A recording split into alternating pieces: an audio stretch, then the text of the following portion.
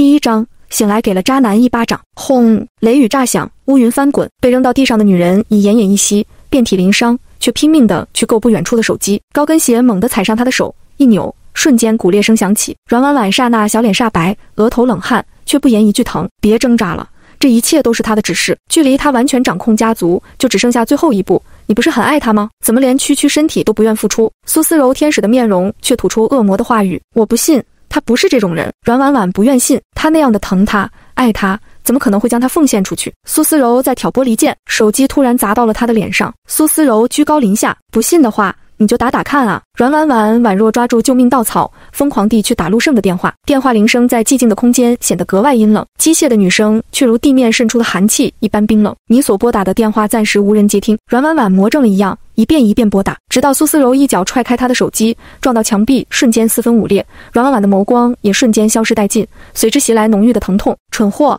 现在相信了吧？陆胜心里根本没有你，你真以为你一个小门小户能配得上豪门之子？他的心里一直只有我。和你订婚，只不过是为了报复当年我出走罢了。我回来了，他怎么可能还在乎你呢？苏思柔居高临下看他，眼底轻蔑又高傲，刺耳的声音比打在阮婉婉脸上还要疼，心脏更是仿若撕裂后重组，钻心的痛。男人冰冷彻骨的声音在耳边回荡：你连思柔的一半都比不上，你有什么资格吃他的醋？可陪他从残疾到正常人的是他，陪他步步带领公司走上顶端的还是他。他奉献了青春家族，可他的白月光苏思柔一回来，他的心思全都放在了他身上。原来爱与不爱区别竟是这样的明显，而他用遍体鳞伤才明白了这个道理，痛到了深处，居然一滴泪都难以流下。一群流氓从身后走来，苏思柔得意洋洋的坏笑展现在眼前。为了你能服侍好那位，我特意给你找来几个陪练，你们陪陆夫人好好玩玩。几个流氓眼底浮现出惊喜的绿光。真的吗？陆夫人，我们可以随便玩吗？只手遮天的陆胜的妻子竟然能让他们尝尝味道。得到苏思柔的点头后，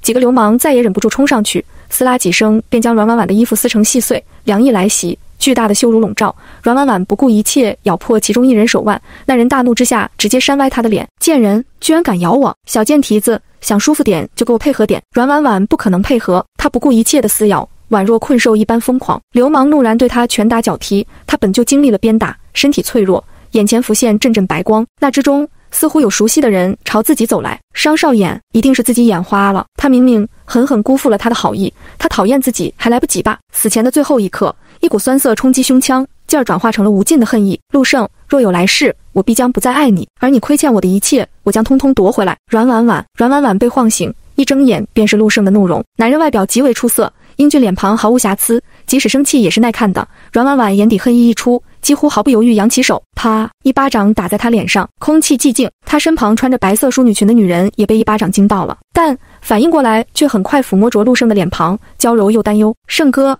疼吗？我早就说了，没事的，我只不过是被烫了下手臂而已。婉婉脾气怎么这么大，连你也打，好可怕呀！他说着，故意将烫红的手臂往陆胜面前伸，白嫩的肌肤上红印非常惹眼。陆胜愧疚加深，看着阮婉婉的眼神满是失望。婉婉，我是不是跟你说过，思柔是我的青梅竹马好朋友，这次他还特意想来见见你，你也太过分了，快跟思柔道歉。好熟悉的台词，阮婉忽然想起来了，苏思柔回国后没多久就给了自己一个下马威，在办公室里自导自演泼了一身热咖啡，同陆胜卖惨，陆胜对他的态度从此发生转变，所以他这是重生了，重生到还没和陆胜结婚的时候，看来是老天都看不下去了，才给了他再来一次的机会。道歉，你配吗？阮婉婉似笑非笑看苏思柔，眸底冰冷，溢满厌恶。苏思柔不知为何心底一凉，阮婉婉怎么有点不对劲？他害怕地缩在陆胜身后，紧张地拽着陆胜的衣袖。胜哥，还是算了吧，你的这个未婚妻我惹不起，大不了以后我躲远点。这副模样，女人见了也要怜惜3分。傻瓜，婉婉或许只是误会了，她平时很温顺的。陆胜语气温柔的安抚，在看阮婉婉时，眼神带上了警告。婉婉，给思柔道歉。阮婉婉却讽刺一笑，又是这样，每一次她都选择相信苏思柔。她垂眸掩住眼底寒意，勾唇，确实该道歉，可该道歉的人不是我，你想知道真相，查一下监控便可。陆胜显然没想到这，倒有些疑惑地看了眼苏思柔。苏思柔一口应下，好，既然婉婉想调，那就调吧。不久，调取监控的人就回来了。陆总，监控坏了。苏思柔眼底掠过狡猾，马上拿出早已准备好的台词。真没想到，婉婉你早就算到了这一步，太可怕了。胜哥，这件事我不在乎了，你也别为难婉婉了，大不了以后我就离你远点，省得叫婉婉误会。下一刻，一道嚣张跋扈的声音打断他。阮婉婉，你以为陆胜真的爱你吗？他的心里只有我。阮婉婉摆弄着电脑，而那屏幕上俨然播放着监控画面。第2章，他会夺回属于他的一切。监控里，苏思柔宛若变了个人似的，站在阮婉婉面前冷笑，否则你就等等看，看他信你还是信我。当即，苏思柔直接泼了自己一身咖啡，跑了出去。监控放完，陆胜眼眸紧缩，阮婉婉坐在沙发上，双腿随意叠加，锋利的眼眸似乎能穿透苏思柔，唇角噙着嘲讽。论演技，苏思柔你称第二，无人敢称第一，奥斯卡不给你颁个奖，真是愧对人才了。胜哥，不是这样的。苏思柔脸发白，呼吸急促，匆忙道，我只是一时生气才会说这些话，都是阮婉婉逼我的。陆胜握紧拳，很是失望。那你也不该这么做。我承认我错了，可是婉婉怎么会有公司的监控录像？苏思柔聪明地转移话题。闻言，陆胜脸眉看向阮婉婉，眼底的质疑狠狠划痛阮婉婉的心脏，所剩无几的几许期待在这一刻消失殆尽。陆胜，我18岁便和你在一起，倾尽全力助你掌控公司，若我有一心，何须等到现在？当初为了省钱，我精学了计算机，你忘了吗？阮婉婉勾起嘲讽笑容，你怎么不想想，动手的人不是我，那监控会是哪个人关的？见他红了眼，陆胜心里一痛，马上开口，我也没有那个意思。婉婉，阮婉婉眼带痛意，直接离开了办公室。陆胜想追，被苏思柔拉住手腕。苏思柔一副柔弱难过的面容，胜哥，你相信我，我绝没有陷害婉婉的意思，我只是担心你身居高位，婉婉却心思单纯不谙世事，想磨练一下你们的感情，只是没想到他会这么生气。明明胜哥你也没说什么，婉婉是我的未婚妻，你这么做确实不好。陆胜沉声，我知道错了吗？胜哥。苏思柔娇娇柔柔，胜哥，那你记得来参加我们家的宴会，这次会有很多大人物来，到时候我给你牵线。闻声，陆胜眸底复杂，苏思柔确实是一心为他好，他也不好同他生气。好，他应声。阮婉婉在外飙车不知多久，冷风直吹，他终于相信了重生这件不可思议的事情。天边落下暮色，阮婉婉眸底照映熊熊燃烧的黄昏，车不知不觉开到繁华的市中心。江城顶级公司门口，一道黑色英挺身影靠着豪车，笔挺的大长腿比豪车还要耀眼几分，一手拿着电话，一手点着烟，四周无数女人驻足观看。阮婉婉望着男人有些出神，车猛地撞到绿化带，脑袋瞬间磕到方向盘，疼痛到视线模糊。她隐约看见男人大步流星朝这边走来，猛地拉开车门。阮婉婉瞬间心慌，她害怕男人误会自己是跟踪她，张嘴想解释，却被强势有力的一把抱起来，朝着一辆加长款劳斯莱斯走去。男人淡淡的沉木香笼罩她的鼻尖，过分的亲热让她面颊微红。小舅舅。阮婉婉挣扎，男人听到她的称呼，英俊的脸庞瞬间阴寒，周遭气息忽如冬降，抱紧了人，直接上了劳斯莱斯。车内空间宽敞大气，商少爷拿出冰袋轻放在女孩额头，冰凉的触感袭来，消减了疼痛。原来他是要给自己冰敷。阮婉婉受宠若惊，更有种天生的畏惧，忍不住从他怀里出来。谢谢小舅舅。商少爷，陆胜最小的舅舅，商家出类拔萃的继承者，只比陆胜大3岁的他，却有种骨子里散发出的成熟稳健，尤其那双深黑的眸似无尽寒潭，冷酷犀利，让人在他面前无所遁形。阮婉婉是怕他的，甚至是愧疚。来这里干什么？他嗓音极低，却宛若低沉的大提琴音，格外悦耳。心情不好，随便转转。男人脊背轻靠椅背，嗓音沉冷华丽，带一丝嗤笑。我早说过，陆胜不适合你。他等待着女孩的反驳，然而阮婉婉却一言不发。商少爷眯眸，冰冷的眸底泛起卷袭风雨欲来的危险，寒气森然。他欺负你了？阮婉婉感到他的肃杀，心底困惑，他怎么反应这么大？想着，阮婉婉开口，我对他已经失望了。不仅如此，我会把我付出的一切全部夺回来。刚说完，看着男人深黑不见底的眼眸，阮婉婉微微后悔。虽然这两人关系疏离，但好歹商少言也是陆胜的舅舅，自己在他面前大放厥词，总算是学聪明了。男人却一声轻笑，格外性感迷人，再对上那双深黑炙热的眼，阮婉婉无端觉得有些热，不自在地别开目光。阮婉婉的手机在这时响起，来电人陆胜。一下午了，他才终于想起自己。婉婉，你去哪了？低沉磁性的男声，细听还有一丝不易察觉的愧疚。在外面，他淡漠说，回来吧，婉婉，我有话对你说。阮婉婉眯眸嗯了一声，他倒想看看陆胜知道了苏思柔的真面目后会怎么做。小舅舅，谢谢你，我先走了，我送你。男人冷酷的嗓音携带不容置喙，阮婉婉心想自己的车也坏了，便顺从了他。到达陆家，阮婉婉甜甜道谢，谢谢小舅舅，我走了。男人侧颜倨傲冷酷，淡漠地嗯了声，在女孩看不到的角落里，手背却青筋暴起，手机在口袋里震动不停。他拿出手机回拨电话，助理焦急不已的声音在耳边响起，商总，你去哪里了？我们已经迟到半个小时了，王总在催。男人淡漠打断，我现在过去。陆家别墅安静，一片黑暗。阮婉婉走入大厅，正疑惑着，忽然就看见餐桌燃烧起的蜡烛，粉色玫瑰烛火燃烧，餐桌摆着精致的佳肴，香味扑鼻。俊美的男人一袭正装坐在一旁，格外温馨。婉婉，陆胜走过来牵住她的手，烛光照映着她的面容，俊美的一如往昔。你回来了。阮婉婉却忽然抽回手。第3章，请你看一场好戏。在陆胜诧异的神色中，阮婉婉转移话题，这是我亲手给你准备的，你最喜欢的波龙海鲜都是从国外空运过来的，最新鲜的。陆胜嘴角含着笑意，身后是精致摆好的鲍鱼，包好的龙虾肉，还点缀着薄荷叶，令阮婉婉微微恍惚。陆胜是陆家的第4子，金枝玉叶，养尊处优，可他们在一起，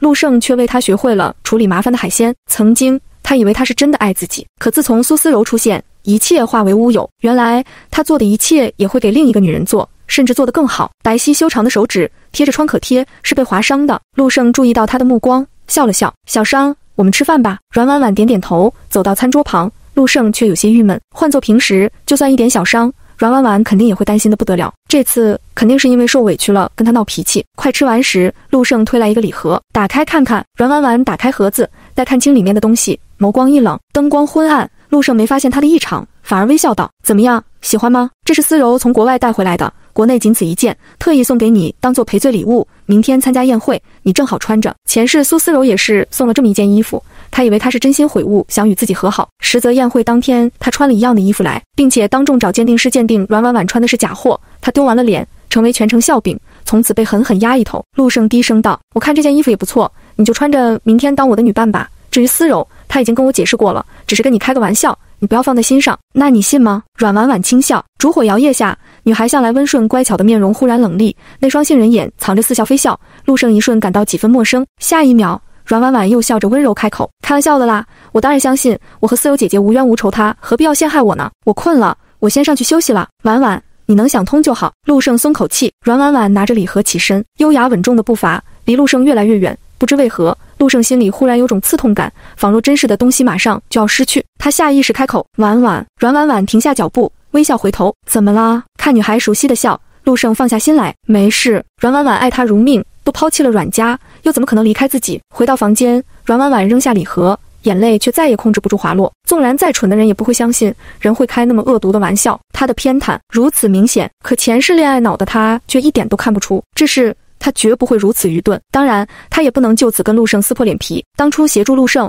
他付出无数，甚至闹得他跟阮家断绝关系，差一点毁掉阮家，这些他都要一点点拿回来。阮婉婉打开电脑，噼里啪啦一阵操作，进入暗网界面。真正的暗网是只有顶级高手才能进入的，里面的交易更是让人无法想到。在这里，你可以买到任何你想买的，不管是什么。阮婉婉找到了一个用户，这是更内部人员才会知道的神秘人物，只要他接下的单子就没有完不成的，不管是杀人、越货还是寻找东西，所以暗网的人都称他为神。阮婉婉给对方发去消息，他要范其最新款的夜空礼裙，本没有太大希望，没想到对方真的回复了耶白嫖2个字，莫名让他想笑。大概没想到如此神秘的大佬也会说这种话。晚安，自然不会，我出3倍价格。对方不回复了，阮婉婉紧张，这已经是他能拿出的最高价格了。他虽是建筑系天才，可大多数钱都给了陆胜做投资，想必神秘大佬肯定看不上这点钱。但很快对方消息发来，不必，先欠着。阮婉婉可不是傻瓜，杀人放火的事我可不干。耶，我也不干。他怎么有点不信呢？阮婉婉洗完澡，正吹头发，被人从身后环住，男人熟悉的气息传来，他浑身一僵。婉婉，你好香。裸露的颈部白皙柔嫩，黑长发的对比更有强烈视觉冲突。他声音微哑，手顺着他纤细的腰抚摸。他们虽在一起多年，却从未发生关系，说出去大概不会有人信，可事实的确如此。陆胜腿疾3年才勉强站起来，近些日子才算完全恢复。熬过艰苦岁月，阮婉婉以为幸福总算来袭，却没想到苏思柔的出现。阮婉婉刚张嘴，陆胜的手机便响了，柔软娇媚的女声传来：胜哥，晚上他们给我办了接风宴，你要不要来？陆胜看了眼时间，几秒后才低声开口：现在太晚了，你们玩吧。对不起啊，你现在应该和婉婉在一起吧，我打扰你们啦。只是这些坏蛋又给我灌酒，明明知道我的胃不好。陆胜揉了揉太阳穴，这些家伙做事一点分寸都没有。算了，你等等我。他松开了阮婉婉，有几分愧疚。婉婉，我出去一趟，思柔的胃不好，我怕那几个小子玩得太过火了。阮婉婉清亮的眸带着似笑非笑，可那不也是苏思柔的朋友吗？是，但男孩子跟女孩子不一样，思柔又刚回来，我怕他们没个分寸。陆胜说的理所当然，他捏了捏阮婉婉的小脸，笑着说：你就别吃醋了，思柔只是我妹妹，呵，那么多人都保护不了苏思柔，非要她去做护花使者，那你去吧，我等你。阮婉婉心里刺痛，语气却落落大方。苏思柔这个绿茶婊倒是给他省了跟他分床的借口。陆胜果然很高兴，声音都温柔许多。婉婉，我就知道你最懂事，等过几天空了，我带你去旅游，去看你最想看的海。好。陆胜走后，阮婉婉手指轻点桌面，最终打通了那串电话。旋律在房间萦绕，阮婉婉无端有些紧张。几秒后，男人醇厚磁性的嗓音响起，那边似乎十分安静。喂，是我，阮婉婉，我知道，小舅舅，谢谢你今天帮了我，我请你看场戏如何？第4章。给了白莲花一巴掌。男人温热的嗓音如有实质。你说明天苏家宴会，你只需要带一名服装鉴定师来。男人似乎是笑了，嗓音却依旧魅惑低沉。小家伙，怎么还带收利息的？一声小家伙带着若有若无的宠溺。阮婉婉觉得一定是自己出现幻听了。小舅舅毕竟掌控全国最大的服装公司，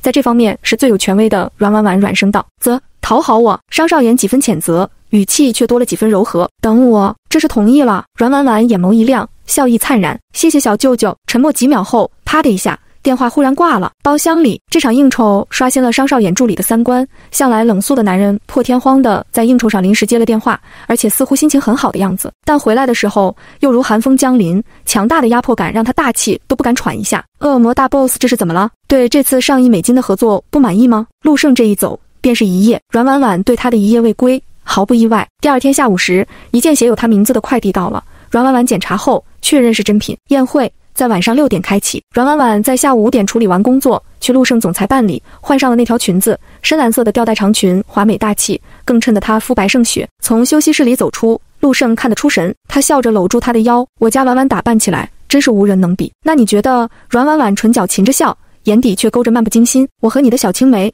谁更美？陆胜这一刻感觉一直温顺乖巧的阮婉婉有些变了，明明还是他，可眼神却格外勾人。他嗓音哑了，当然是你，我的心里你一直都是最美的。阮婉婉只是笑，让他快去换衣服。豪云酒店，两人一同出现在宴会上，瞬间引来无数目光，有羡慕的，嫉妒的，还有厌恶的。阮婉婉尽数收下，没错过众星捧月一般的苏丝柔，眼底一闪而过的震惊。苏丝柔怎么也没想到，阮婉婉居然没穿自己给她的那件衣服，而是范琪最新款的星空礼服。在水晶灯下，她在闪闪发光，瞬间衬得苏丝柔一身白裙有些寡淡。苏丝柔敛下心思，走过来招呼，笑容甜美。胜哥，你来啦，婉婉今天可真漂亮啊。苏小姐这身也不错。阮婉婉看着她这身白纱小洋裙，果然和送她的是一款，胜似荷花出淤泥而不染，又像雨后新茶，满满的小清新，即是白莲花又是绿茶婊。苏丝柔差点咬碎一口银牙，这个贱人何时如此口齿伶俐了？这裙子是胜哥买的吧？胜哥的眼光还是一如既往的好呢。陆胜闻言却摇头，这不是我买的，应该是婉婉自己的。苏丝柔可就放心了，她很清楚范琪这件星空礼服可不是一般人能买到的，若陆胜出手还有可能。他忽然做吃惊状，婉婉，那难道你不知道范琪的星空礼服国内限量只有1件吗？他说着气愤填膺的咬牙，现在的高仿实在太可恶了，骗了你不少钱吧？陆胜眸底划过诧异，大男人肯定不会去关注裙子的真假，但现场不少名媛的目光都被吸引了。高端宴会穿高仿，真是脸丢到太平洋了。苏丝柔得意环视周围，果真所有人都是嫌弃的目光。婉婉，我还有别的衣服，要不给你换上吧？苏丝柔心情舒畅极了，语气无比温柔，实则火上浇油。下次你可要注意点，这么多钱买了个高仿，太亏了。阮婉婉垂眸轻笑，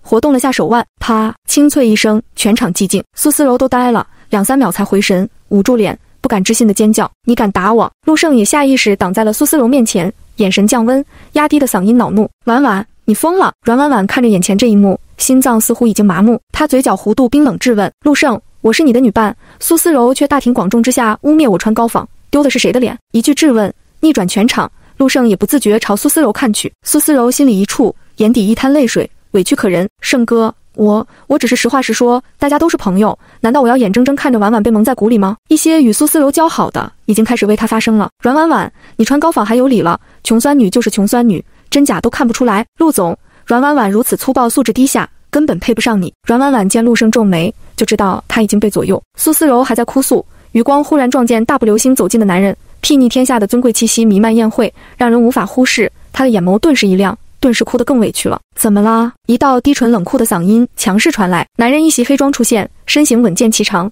卓尔不群，英俊的面容傲然冷酷，狭长凤眸从在场的人身上扫过，开口便是惊人：苏家是举办接风宴还是丧宴的？苏丝柔差点被气得一口血吐出来，她嘤嘤地喊着委屈：小舅舅，你来的正是时候，我不过是提醒婉婉穿的是高仿，没想到婉婉一怒之下当众给我一巴掌。她故意扬起自己被打红的脸，周围的人顿时用一种怜悯甚至是看死人的目光看阮婉婉。苏丝柔跟陆胜青梅竹马，与商少言也是从小相识，而商少言手段残忍冷酷，为人是极为护短的。死穷酸女拉低了自己外甥的格局不说，还打了苏丝柔，商少言一只手就能碾死她。众人目光不禁染了几分期待。商总，苏思柔说，我穿高仿，您来的正是时候，不如请您的助理帮我鉴定鉴定。阮婉婉清亮坚韧的杏眸看向商少言，商总。商少言心里微微舒坦，至少比那个破称呼好听。商少言扫了眼身侧的助理，助理立刻上前拿出随身携带的专业工具检测，空气中隐隐萦绕着期待的气息，众人皆在等着结果。第5章，没有直男，只有爱与不爱，其中不乏小声议论，阮婉婉作死啊，真是江城第一穷酸名媛，我要是她都找个地洞钻进去了。苏思柔唇角的笑快压抑不住了，她真没想到阮婉婉能如此愚蠢，自投罗网。她紧盯着，只希望能快一点出结果。检测完了，终于助理一锤定音，阮小姐的衣服是正品。怎么可能？你说什么？苏思柔差点咬到舌头，不敢置信地看着助理。商少演的这位助理也在鉴定界小有名气，只见他一字一句掷地有声，这件衣服是正品。苏思柔愣住，苏思柔，你现在有什么话好说吗？当众污蔑我，你居心何在？阮婉婉眸光一压，寒气乍现。陆胜皱眉，他轻声开口，婉婉，思柔也只是好心的，他见多识广，只是不想你被骗，担心我被骗之前，还是先看看自己的衣服是不是假货吧。阮婉婉轻笑，又抛出一个重量级的炸弹，毕竟我可接受不了一个穿着假货的女人来指责我的衣服是假的。商总，让您的助理也给苏小姐好好鉴定鉴定。商少眼一个眼神，助理领命去给苏思柔鉴定。苏思柔眼眸一转，满脸自信，她的衣服绝不可能是假货。几分钟后，我鉴定完了，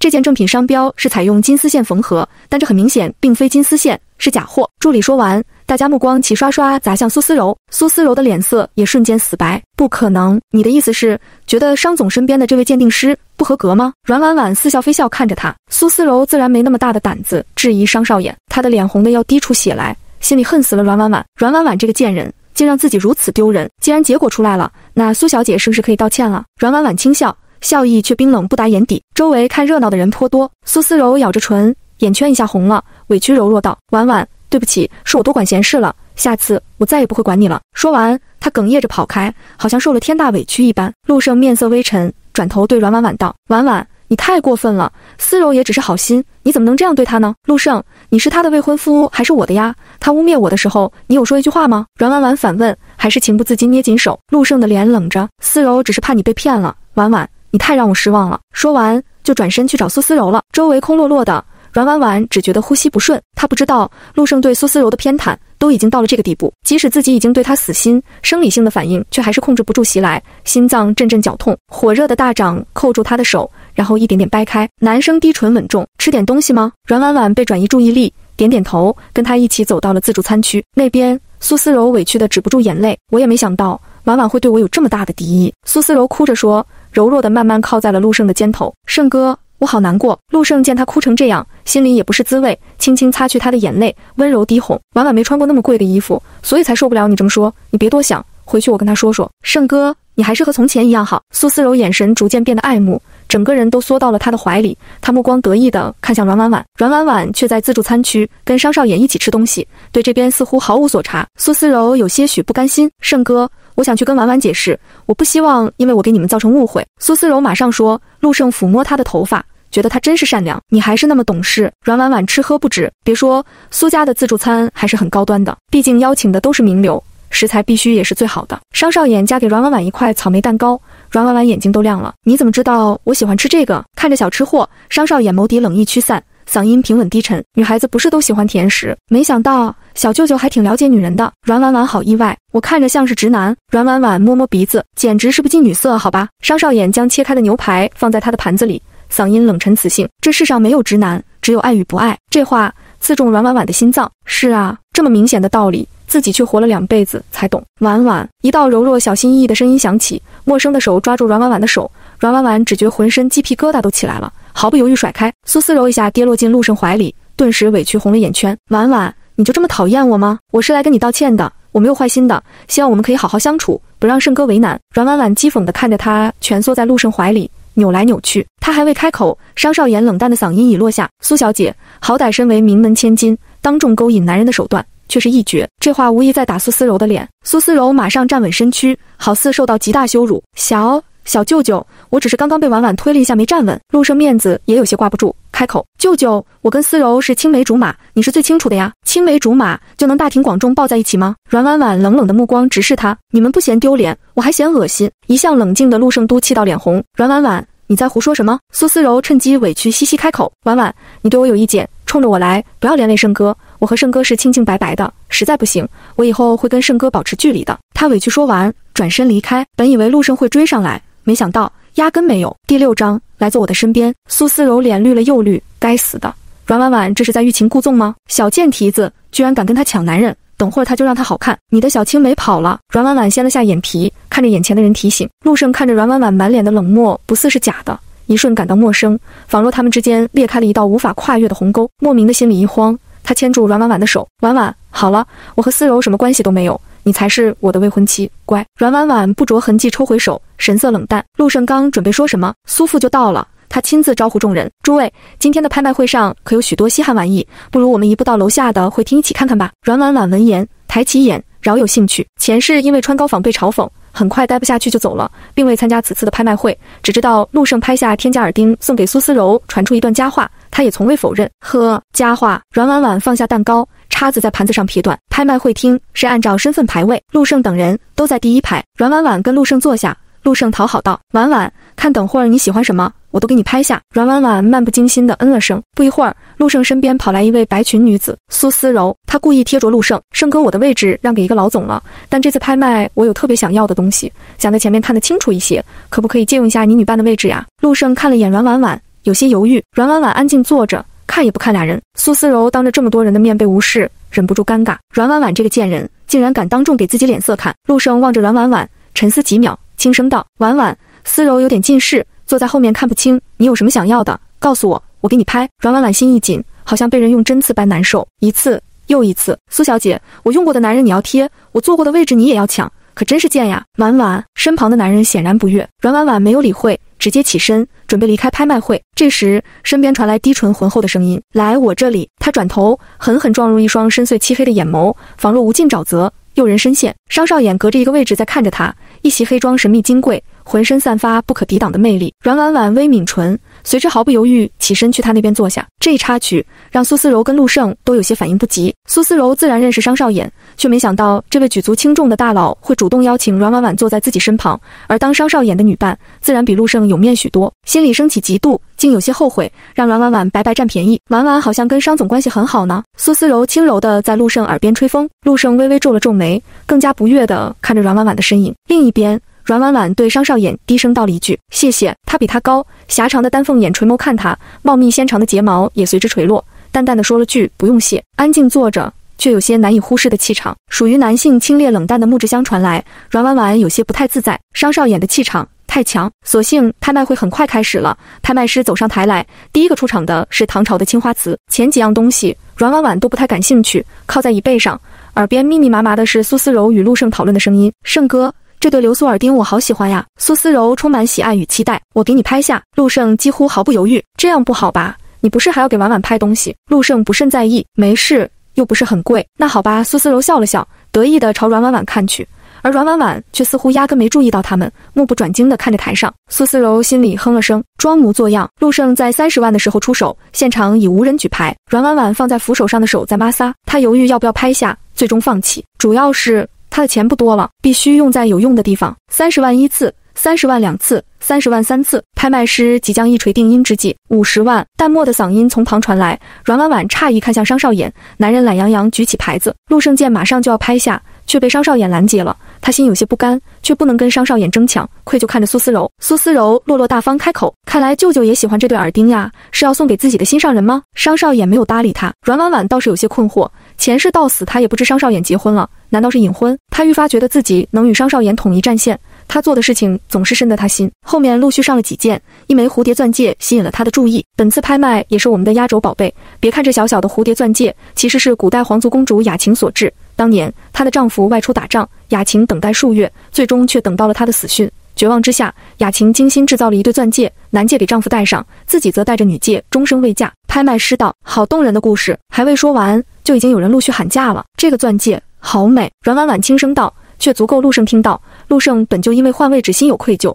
闻言马上道：婉婉喜欢，我给你拍。随后他举起牌子，100万。不少富商都很喜欢这个钻戒，与背后的故事叫价声不断。200万，220万，325万，400万。渐渐的，一枚钻戒被喊到了400万的高价，却还有人在继续。陆胜已经有些犹豫，毕竟500万不是个小数目。苏思柔聪明注意到了陆胜的神色，这钻戒虽然好看，但也太贵了，不是必需品。陆胜的公司还在发展阶段，婉婉，要不还是等以后吧。第7章，舅舅看上哪家姑娘了？差点没指着阮婉婉的鼻子说她不懂事。陆胜没说话，显然是默认了。好啊，阮婉婉淡淡说，虽然当年我们订婚还是我买的钻戒，公司第一笔资金500万是我拼尽全力夜以继日工作换来的，同时我放弃了阮家，与阮家决裂。他一字一句地说，那双漂亮却平静的眼眸注视陆胜，嘴角甚至带着淡淡笑意。我已经做了这么多，现在不过是个钻戒罢了，我放下。陆胜的心里掀起惊涛骇浪，一阵钝痛，他恨不得给自己一巴掌，马上说买，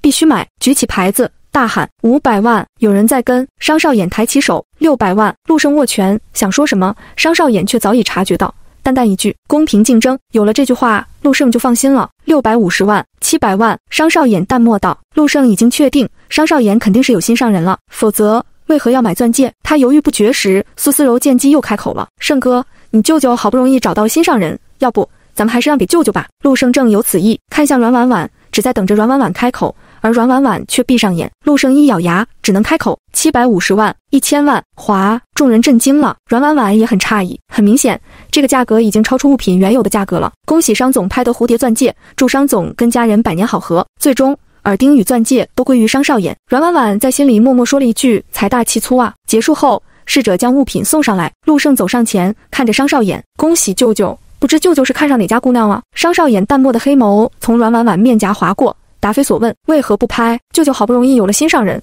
若是因我坏了舅舅的好事，外公怕是要怪罪我了。陆胜开着玩笑，男人却嗤笑一声，2个盒子都塞入阮婉婉手里。阮婉婉猝不及防接过，就看见他大步流星离去的冷硬背影。这个举动让陆胜跟苏思柔也愣住了。苏思柔回神来，瞪大眼不敢置信地看阮婉婉，婉婉，你和舅舅，婉婉，你怎么能对不起胜哥呢？胜哥对你这么好。义愤填膺。而不等阮婉婉说话，陆胜就打断他，思柔，别乱说，舅舅应该是为我拍下的。苏思柔被噎住，阮婉婉当然不会觉得陆胜是信任自己，她只是不相信比她更优秀的男人会看上自己。苏思柔死都不会想到自己会在这里栽跟头。阮婉婉抱着2个小盒子，却宛若千斤重。她知道那个男人的意思，陆胜他连这点小钱都不愿为你花，你是怎么看上他的呢？直到宴会结束，阮婉婉都没再看见商少衍。她总觉得商少衍对自己有种恨铁不成钢的感觉，但不会了，他不会再像上辈子那么傻的。大家一起走出酒店，夜风直吹，苏思柔顿时颤抖了下。陆胜绅士脱下外套披在她的肩上，语气温和，下次别穿这么短的裙子了，参加宴会嘛，人家当然要漂漂亮亮的，不过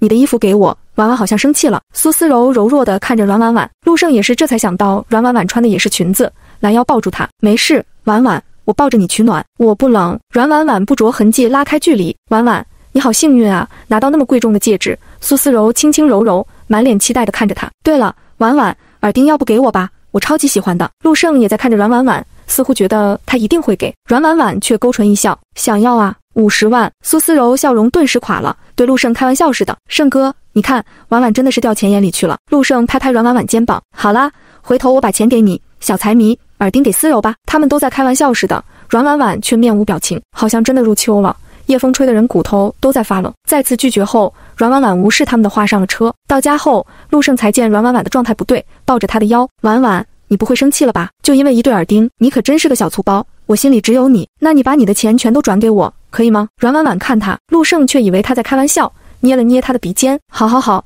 我的钱当然都是你的，别生气了。风吹打着窗户，呼啸的声音显得格外空荡。阮婉婉看他漫不经心的神色，留下淡漠的一句话，公司的工作还没处理完，我去客房。其实也不算借口，他确实在忙着工作的事情。他是建筑设计天花板的存在，在国外会有更好的机遇跟发展，却为了陆胜留下来，因此他的老师米勒被气得再也没有联系过他。现在想想，阮婉婉忍不住叹气后悔，自己太任性了。埋头心思集中在设计上，忙碌到天边泛起鱼肚白，阮婉婉才入睡。翌日，陆氏集团设计部，阮婉婉进入部门，就听到大家热切讨论着新总监的事情。婉婉姐，你来了。不少人跟她打招呼，猜测上面说新总监的人选已经确定了，肯定就是婉婉姐你。阮婉婉跟陆胜一起创业至今，是部门的元老级别人物，更别说她还是陆胜的未婚妻。这个位置明至实归，阮婉婉却只是笑笑，不过多回复，但他心里也觉得这个位置应该会是自己的。很快，设计部统一开会，执行总裁陆胜坐在最前方，气场肃穆。他说，设计部新总监的人选已确定，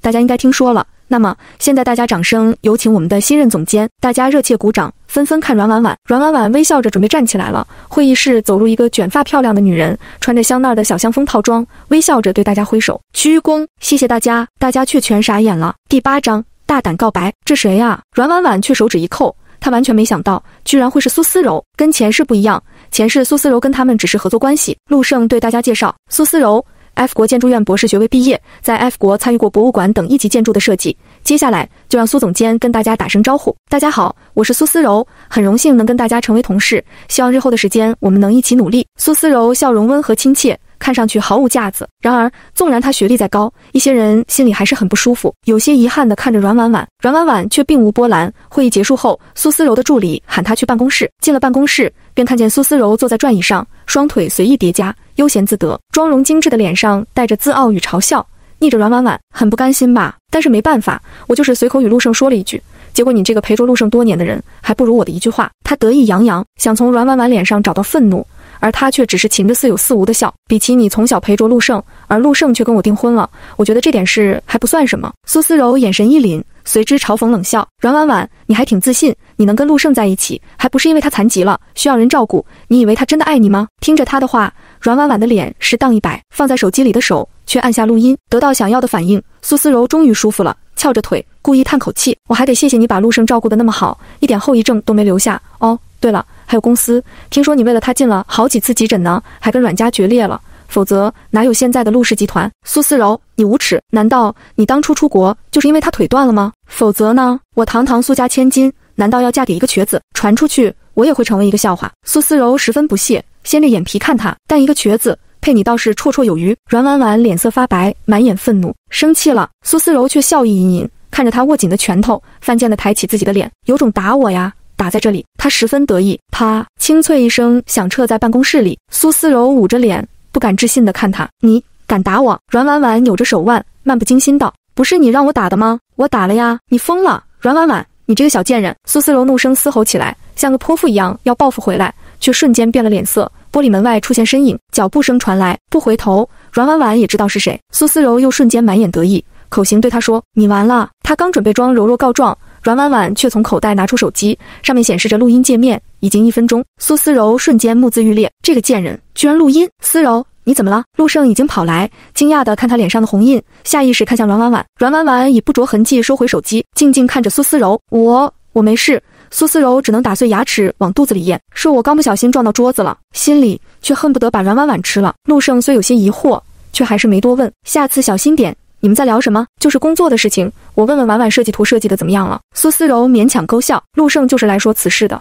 闻言便道，婉婉，思柔现在是这个项目的第一负责人，你好好配合思柔，我们也早日达成流花别墅的合作。好的，我知道。阮婉婉应下，见他如此懂事，陆胜欣慰，声音温柔，辛苦你了，婉婉，等项目结束，我带你去旅游，我们去看海。这话陆胜从去年说到今年，阮婉婉当初有多么期待，现在就有多么讽刺，嘴上却是乖乖应声。陆胜走了，苏思柔马上扑向阮婉婉要抢手机，阮婉婉岂能让他得逞，收起手机，居高临下看他。苏思柔，我劝你安分点，你要是再得罪我，这条录音就会出现在陆胜手机上。苏思柔眼底的恨意几乎要化为实质，将阮婉婉吃了。阮婉婉，你这个贱人！阮婉婉走后，苏思柔却不得安宁。若陆胜听到录音，他所做的一切都化为泡沫。不行，这个录音绝不能留。苏思柔拿起手机，打一通电话过去。暮色四合，火烧云燃烧长空，宛若红海，波澜壮阔。下班后，阮婉婉去找商少衍，带到了写字楼下。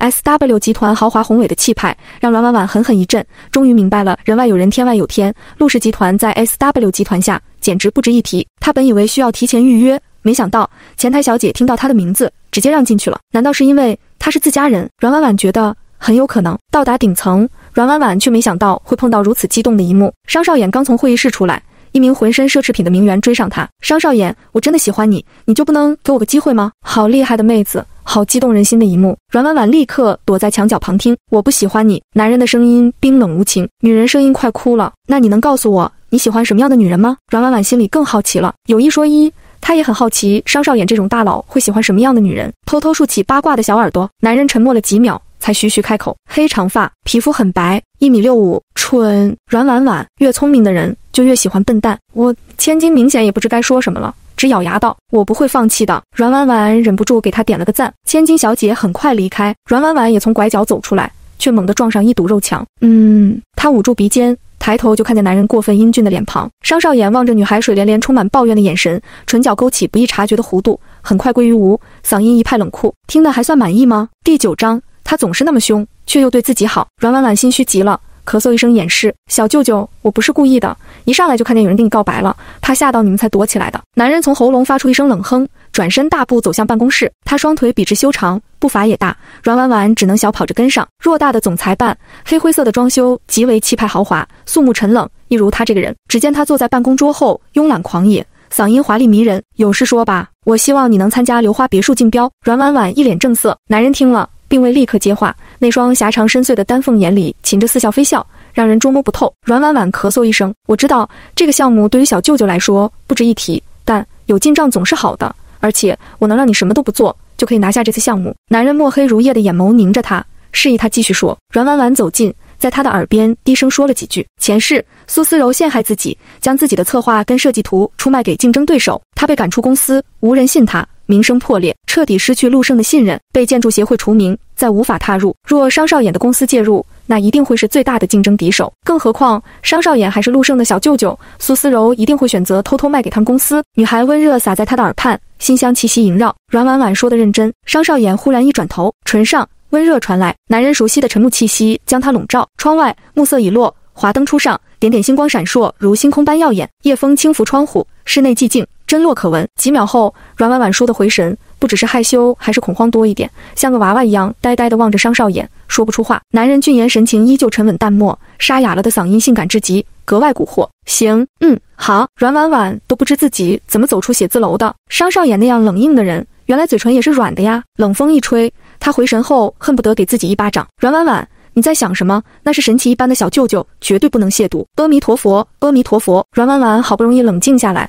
背后却忽然一阵寒意，转头看，是个头发花白的老婆婆。乖囡囡，我是来城里找我儿子，迷路了，你知道23路巷子在哪吗？老婆婆十分无助，让人忍不住想到自己的奶奶。我知道，你跟我来。阮婉婉对这里轻车熟路，巷子里格外昏暗，拐角的一瞬，一拳迎面捶来。阮婉婉勾唇冷笑，弯腰一拳击中对方命根子。老婆婆拿起棍子朝着阮婉婉背后砸去，阮婉婉早有预料，蹲下一记扫腿，老婆婆一下摔倒在地。几个小混混从黑暗里走出来，有2下子，不过美人，我劝你还是早点服输吧，我们不想让你输得太难看。金毛痞笑，看见这么多人，阮婉婉露出害怕神色。那你们想做什么？他一眼就看出老婆婆不对劲，口音明明是本地人，怎么可能不知路？长得这么漂亮，让兄弟们爽一爽，我们就让你走好不好？金毛步步逼近，看着那张秀美精致的脸，口水快流下来了。阮婉婉害怕后退，为什么要这样对我？是谁派你们来？想套话？我可不是傻子。金毛朝阮婉婉扑来，阮婉婉侧身躲过，却没想到对方猛地掏出匕首，狠狠刺入他的大腿，瞬间血流如注。阮婉婉只是一蹙眉，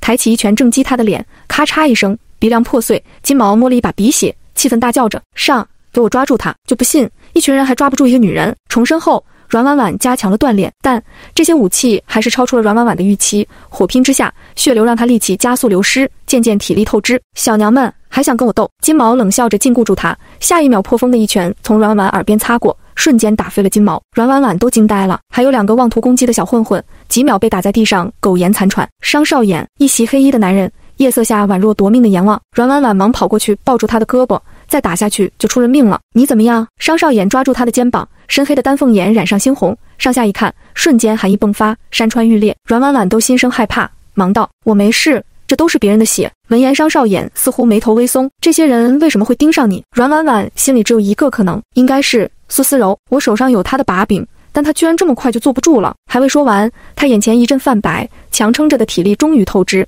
猛地跌落进他的怀抱。不知过了多久，阮婉婉醒来，发现自己在医院，身旁是陆胜，脸上焦急，看着她醒来，忙道：“婉婉，你终于醒了，有哪里不舒服的吗？”阮婉婉低头看，身上都包扎上绷带，她摇头，目光却下意识在病房寻找。那就好。陆胜满眼愤恨，那些混混实在是太可恶了，我会让他们把牢底坐穿。他说完又皱眉，不过大晚上的，你怎么会去哪里？我去找找设计灵感。阮婉婉随口胡说。原来如此。陆胜紧紧抓着她的手摩挲，眼底却在思索什么。阮婉婉抽回手，我饿了。你饿了？陆胜轻笑，嗓音温柔宠溺。我现在去给你订餐，买你最喜欢吃的那家，好不好？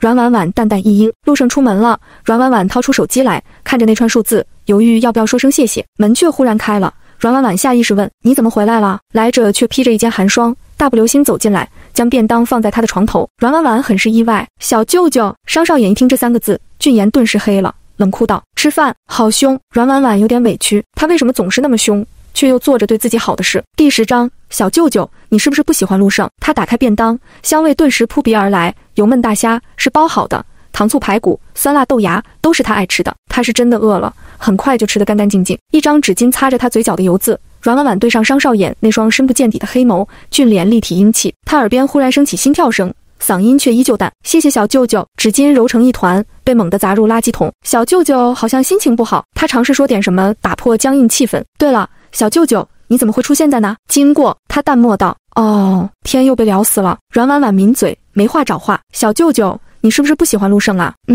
阮婉婉很好奇，为什么？商少眼盯着他樱桃小嘴，一张一合，口腔粉嫩，嗓音冷硬，不喜欢就是不喜欢。见男人神情变得冷漠，阮婉婉也不敢再聊下去了。孤男寡女独处一室，隐约有些尴尬，便道：小舅舅，要不你先走吧，等会儿陆胜回来了。商少眼，陆胜不会回来。阮婉婉不信，好歹他住院了，陆胜不可能不管不顾。他虽偏心，却自以为深情。而几分钟后，真的是陆胜的助理过来将晚餐给他，并且道：阮小姐，陆总临时有事走不开。阮婉婉捏的指尖发白，据我所知，他今晚没有应酬。助理眼神躲闪：是，苏小姐受伤了。呵，又是苏思柔。另一间病房，苏思柔包扎伤口，疼得不断哀叫。陆胜在旁不断擦着她的汗，无比温柔。等终于包扎完，苏思柔宛若案板上的鱼一样奄奄一息，只流着泪看陆胜。陆胜心里发疼，抚摸她的头发，声音多了几分冷厉：怎么回事？我今天刚刚开车出门，忽然就被撞了，然后被一群人抓到巷子里。苏思柔害怕地流着泪，心里却快气死了。她何时受过这样的委屈？她痛苦不已。胜哥，我的腿好疼，我不会以后不能走路了吧？这话猛地点醒了陆胜，他的面颊顿时沉了下来。难道不可能？婉婉不至于如此。苏思柔敏锐注意到陆胜的神色，泪眼婆娑。胜哥，我是不是得罪了婉婉？我也不是故意要抢走总监位置的，他不会因此对我怀恨在心了吧？陆胜握紧拳头，眼神泛上冷意，面色微沉，低声哄道：你别想多了，警方已经在查了，有结果我会第一时间告诉你。等终于哄得苏思柔睡去，陆胜冷着脸来到了阮婉婉病房。女孩已入睡，面容恬静。陆胜心底的怒意在看见她安然入睡的面容时消散了大半，可想到苏思柔的话，他还是立刻推醒了阮婉婉。怎么啦？阮婉婉被吵醒，有些烦躁。陆胜声音很沉：婉婉，是你找人对付的思柔？阮婉婉看着陆胜，这一瞬，那种熟悉的无助感再度袭来。不管怎么解释，他始终站在苏思柔的那边。伤口好像又在疼了，他扯了扯嘴角：你为什么会这样觉得？因为思柔抢走了你的位置，所以你心存不甘是吗？陆胜眼底也铺满失望。可你也不该把他打得这么惨，他的腿部神经严重受伤，他若站不起来，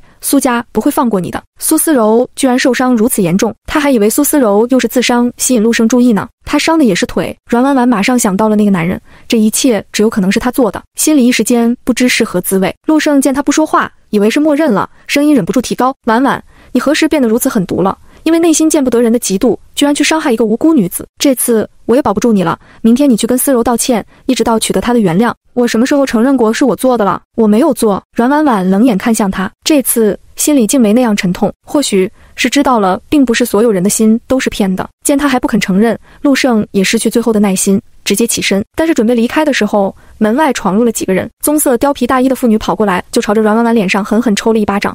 阮婉婉猝不及防，嘴角都流出血来。陆胜眼皮在跳，忙过去挡住妇女：伯母，您冷静点。你要我怎么冷静？思柔是我的命啊，他差点就杀了他，我要报警。苏老夫人恶狠狠地说，看着陆胜：陆胜，思柔和你从小一起长大的，你不会偏袒这个恶毒女人吧？陆胜：自然不会，那不就得了。现在把这个女人抓起来，去跟思柔道歉。苏老夫人说着，强势的去拉阮婉婉。陆胜一个头两个大，见拦不住苏老夫人，便解释阮婉婉也受伤了，拿个轮椅吧。阮婉婉听着陆胜的话，浑身冰凉。第11章，再一次抛弃他。苏老夫人勉强给了陆胜面子，吩咐保镖拿来轮椅。保镖气势汹汹将他按在轮椅上。啪！阮婉婉抬手给了他一巴掌，随后从床上下来，腿上的伤作痛，他却面无表情。我自己走。无端，一股气场居然震慑住了苏老夫人等人。苏思柔病房还未进去，就听到传来的哭啼声。苏思柔一看见阮婉婉，就拿着枕头砸来。阮婉婉，你太可恶了！阮婉婉抓住枕头。陆胜叹口气：思柔，你别激动，婉婉来跟你道歉了，你有什么要求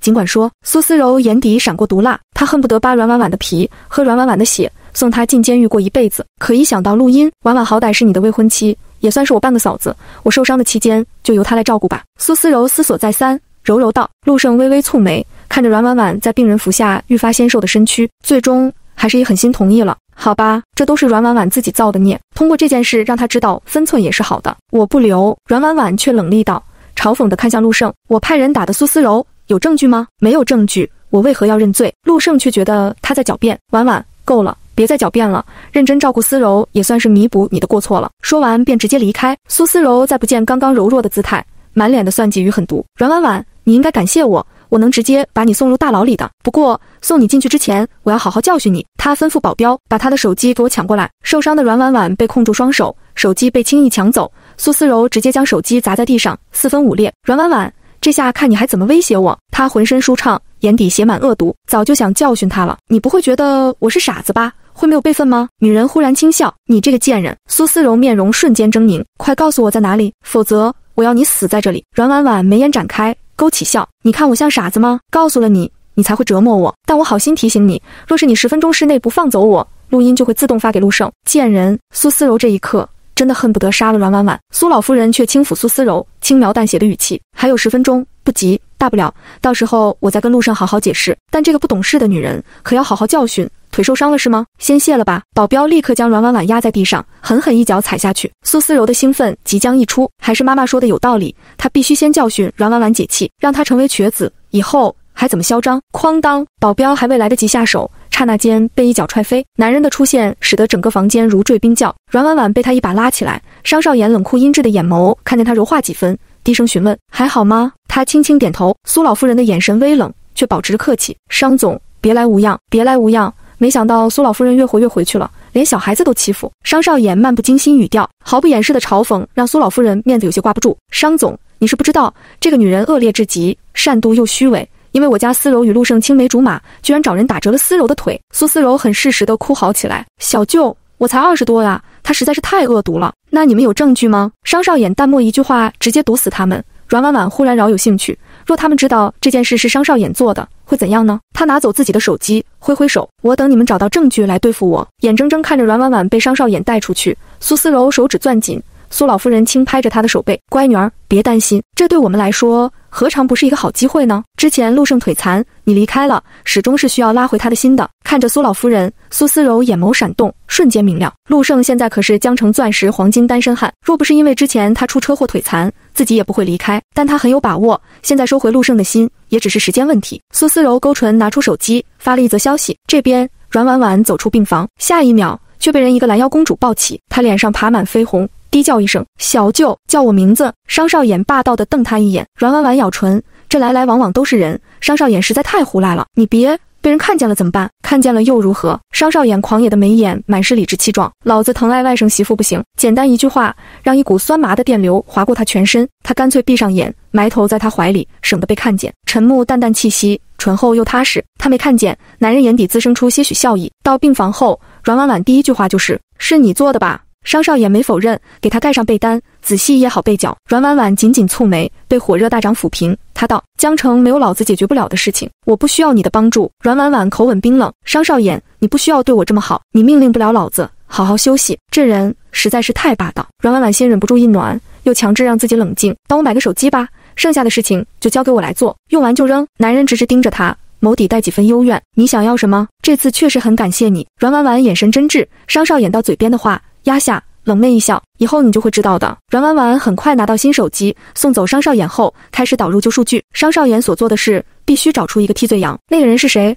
阮婉婉早已想好。当初苏思柔为了逃离陆胜，在国外的那段时间可是非常欢乐，也不知道一直觉得苏思柔单纯善良的陆胜知道这些会怎样呢？阮婉婉勾唇。另一边，苏思柔已经在给陆胜打电话，添油加醋地说了阮婉婉是怎么被商少眼带走，并且羞辱自己的。那头陆胜嗓音很沉，他真的这么做了。第12章，苏小姐玩的可真花。是的，胜哥，我该怎么办呀？有小舅在，我看见阮婉婉就害怕，自己的女人去找别的男人当靠山。陆胜心里狠狠沉了，你该怎么做就怎么做，小舅应该也只是顺路过来的，那我只能寻求法律帮助了。苏思柔道。陆胜下意识想拒绝，却转念一想，这次阮婉婉实在过分了，若不让思柔出气，有点对不起他。再者，让他吃点教训，自己再出手，也能让阮婉婉知道自己才是他的男友。苏思柔见他没拒绝，嗓音愈发甜美娇柔：“盛哥，我好疼啊，那我一会儿去看看你。”陆胜说来，没一会儿就到了。苏老夫人为了给两人营造单独相处的机会，率先离开了。陆胜他削水果，苏思柔却忽然握住他的手：“盛哥，你会不会心疼婉婉啊？这是的确是他做错了。”陆胜面有无奈，他也是太爱我了，回头我会好好教育。他只是有点小肚鸡肠，幸好是我，若是别人怕是不会放过他。思柔，还是你善良。陆胜满眼欣赏，苏思柔弯唇一笑，媚眼如丝，脑袋轻轻靠在陆胜肩上。这时他电话响起：“苏小姐，嫌疑人我们抓到了，你现在有时间吗？”“有，你带着过来吧。”苏思柔轻声道。片刻，警察带着人走近，苏思柔高傲得意的面容在看见人时却瞬间愣住，一个瘦小贼眉鼠眼的男人，穿的却不错。陆胜皱眉，警察解释：“这是今天来自首的人，他说自己伤害了苏小姐，居然不是阮婉婉。”陆胜脸色难看：“你是谁？为什么要这么做？”苏思柔：“我们之前关系那么好，我回国后你却把我拉黑了。”混混男愤怒盯着苏思柔：“你忘了在国外的时候你在我的床上多么放荡吗？怎么现在如此无情？你别乱说，我根本不认识你。”苏思柔满脸惊恐，指甲却快刺穿掌心：“怎么会是他？你现在调到金龟婿就不肯承认了是吧？好，那我就给你回忆回忆。”男人说着拿出手机就翻到曾经的照片，一个枕头猛地砸来：“你出去，是阮婉婉让你来陷害我的，对不对？”苏思柔泪眼婆娑，浑身颤抖，钻入陆胜怀里：“胜哥，我真没想到阮婉婉如此狠毒，居然这样栽赃陷害我，我好害怕，我是不是不该出现在你身边？”陆胜挽住他肩膀：“麻烦把他带出去。”警察带着人离去，陆胜心头也有几分烦躁，我真没想到婉婉会这么做。苏思柔梨花带雨地哭着，陆胜看得极为心疼，刚准备说什么，手机却收到消息，皆为苏思柔在国外时期的照片。他顿时有些反胃，下意识松开苏思柔：“思柔，这些是真的吗？”苏思柔看了眼，面色发白，转而泪如雨下，啜泣不已：“我也不知道到底是得罪了谁了，要这样设计我。胜哥，我在国外品学兼优，为了学业好几次晕倒，我怎么可能做这种事？”见他这般，陆胜眼神不自觉柔软下来，想到他在国外的业绩，陆胜轻声柔和：“好了好了，我们一起长大的，我还不清楚你是什么人吗？”另一边，病房里，阮婉婉准备入睡，相信陆胜已经看到那些，不知是何反应。说曹操道。病房门开了，男人大步走进来，面色阴云。阮婉婉淡淡看他靠近：“婉婉，对不起，是我误会你了。”陆胜轻轻牵住他的手，阮婉婉心里厌恶，不动声色收回手。陆胜眼底愧疚更深：“婉婉，你别生气，思柔她也是受害者，她受害就需要我当替罪羊吗？当然不是，我已经狠狠警告她了，而且这段时间我会一直陪在你身边的。”陆胜温柔道：“之前都是你照顾我，现在换我来照顾你。”苏思柔，别提他了，我们就好好过我们的日子。阮婉婉暗暗挑眉，看来那些照片起作用了。不过他也清楚，苏思柔肯定不会坐以待毙，这只是个给他的开门红。陆胜说到做到，几日都在医院陪同，直到第3天晚上，陆胜公司临时有事，阮婉婉待在房间想着建筑设计的事，手机短信却一条又一条跳出来，打开一看，陆胜抱着苏思柔的照片，两人亲密的牵手照。陆胜推着苏思柔的照片，伴随着文字消息：“胜哥真是个大好人，看我一个人行动不便，就来陪着我啦。婉婉对不起喽，把你一人丢在病房。另外告诉你，你再怎么栽赃陷害我，都是没用的，胜哥才不会信你。不说了，胜哥要推我去花园散步了。”阮婉婉手指摩挲着键盘，嘴角微冷。他早已不那么在乎陆胜了，但苏思柔得了便宜还卖乖，他也不介意给他点教训。他最在乎的不就是陆胜这个金龟婿吗？那他偏不让他如意。正在花园的苏思柔指着花朵：“这是不是木槿呀？”“那是芙蓉，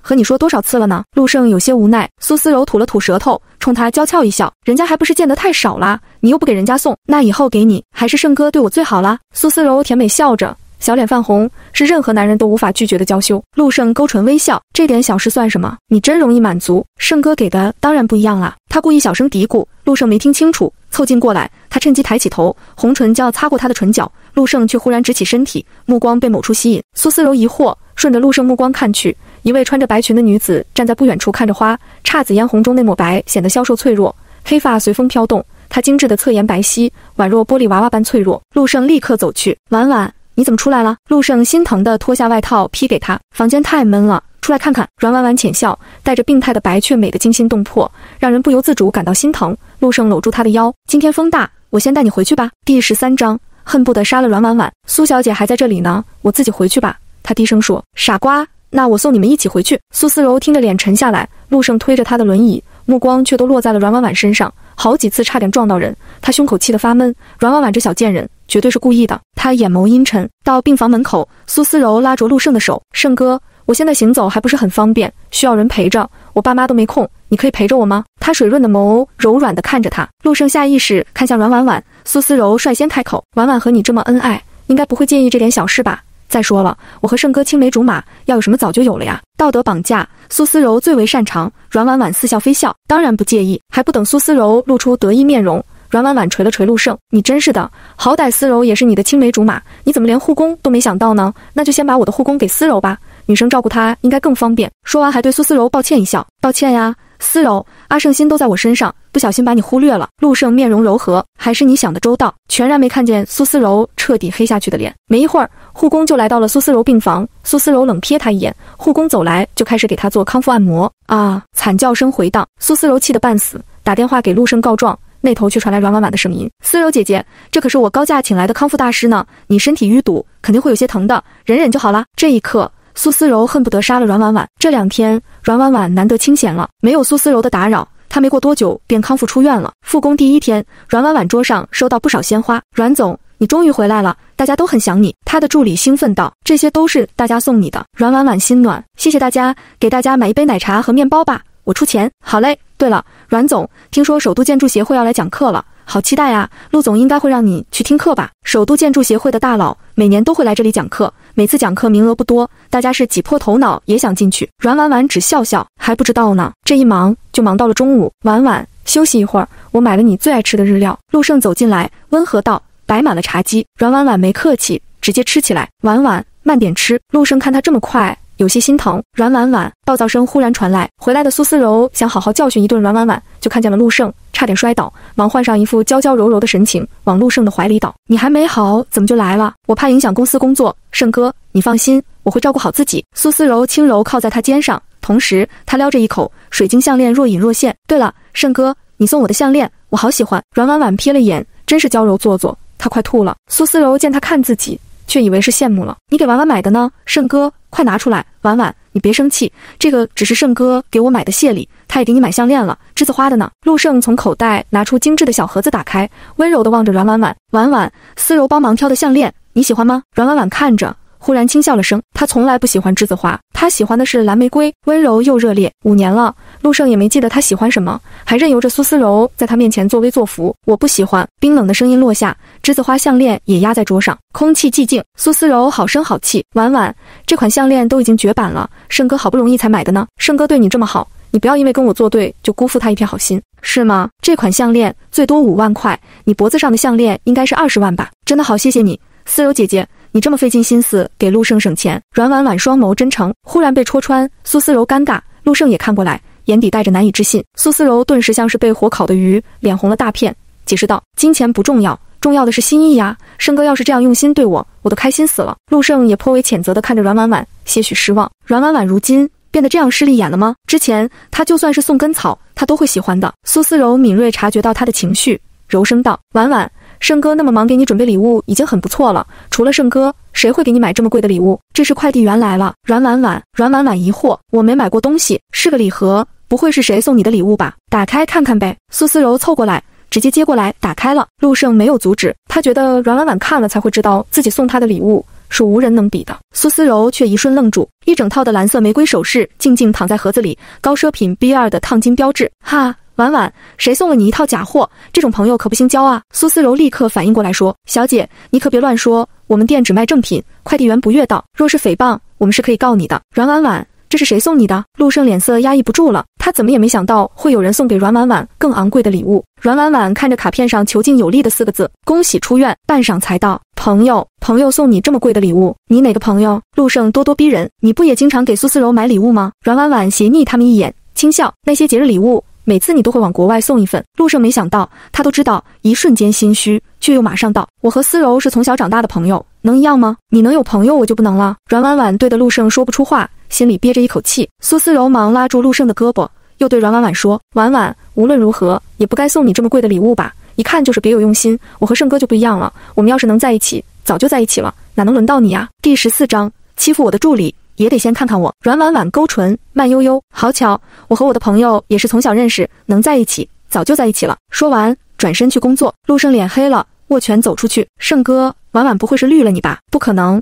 他对我死心塌地，陆胜不怀疑他对自己的感情，否则也不会在他最痛苦的时候陪着熬过来。这东西只有可能阮婉婉是用自己的钱买的，想吸引自己的注意力。想通后，陆胜心里舒畅，小孩子性子罢了，只要阮婉婉来找自己低头，他就给他台阶下。而许久，阮婉婉都没一条消息。设计部门忽然发生了一件大事，去听课的名单下来了，是苏总监。阮婉婉的助理不淡定了，不应该是阮总吗？苏思柔从外走进来，他现在已经恢复的差不多了。听到这句话，眼睫微动，我会去好好听课，到时候来给大家讲解的。苏总监可是国外名校毕业，这个名额理所当然。这里的老牌设计师立刻说。苏思柔心里舒畅，是李秀对吧？听说你在公司也很久了，这次听课可带一人同行，你陪我一起去吧。李秀受宠若惊，不断道谢。苏思柔走后，他轻蔑瞥了眼小助理，有些人啊，到现在还眼拙，不知道现在是苏小姐的天下吗？阮婉婉怎么能和陆总的青梅竹马比呢？小助理气得闷头不语，去给阮婉婉送文件时，眼泪差点没掉出来。怎么啦？阮婉婉发觉异常，温和问。小助理顿时委屈，找到发泄口。阮总，他们实在太过分了，自从苏思柔来后，资源都倾斜给他，可分明你才是设计部的扛把子，你就因为这生气？阮婉婉都有点好笑，你就不生气吗？这次机会多难得呀，不生气，你若想去，到时我带你去吧。小助理呆住，我本来不想去讲课的，不过反而闲来无事，去看看也行。阮婉婉轻描淡写，殊不知给助理抛下炸弹。几秒后，助理猛地扑过来，阮总，你是我的神！阮婉婉差点扑倒在地。小桃总算走了，阮婉婉一通电话打到了协会，那边受宠若惊。MK， 真的是你吗？你真要来讲课？天，要是他们知道了，肯定会兴奋死了。少贫嘴了，让张教授休息吧。我知道了。他隐姓埋名，在陆氏集团工作多年，若不是他的设计图，那些项目压根轮不到陆氏。挂了电话，他视线转到角落的礼盒上，揉揉眉心，终究打出一个电话。喂，那头性感低沉的男声，宛若古老的大提琴般悦耳动听。舅舅，谢谢你给我的礼物，但是太贵重了，我还是还给你吧。阮婉婉看他心情不错，踌躇开口，那边气息似乎有些冷了。不用，你给我也用不上。可是你先留着吧，对于你来说不值钱的。阮婉婉不懂，在商少爷心里，自己这么富婆，还是他觉得对他来说值得呢？我还要开会，就先挂了。男人低沉道。好吧，阮婉婉这次揉太阳穴，最终从网上挑选了一件礼品，写了商少爷的地址。忙了不知多久，外头传来争吵，他微微拧眉。办公室内，小桃处理杂事，忽然被敲桌面，趾高气昂的声音传来，把这个拿去复印。李秀极为轻蔑地看他，小桃却皱眉，我在忙，你一个小助理有什么忙的？让你做什么就去做。李秀大声呵斥，让你办点事情磨磨唧唧的，公司给你发薪水，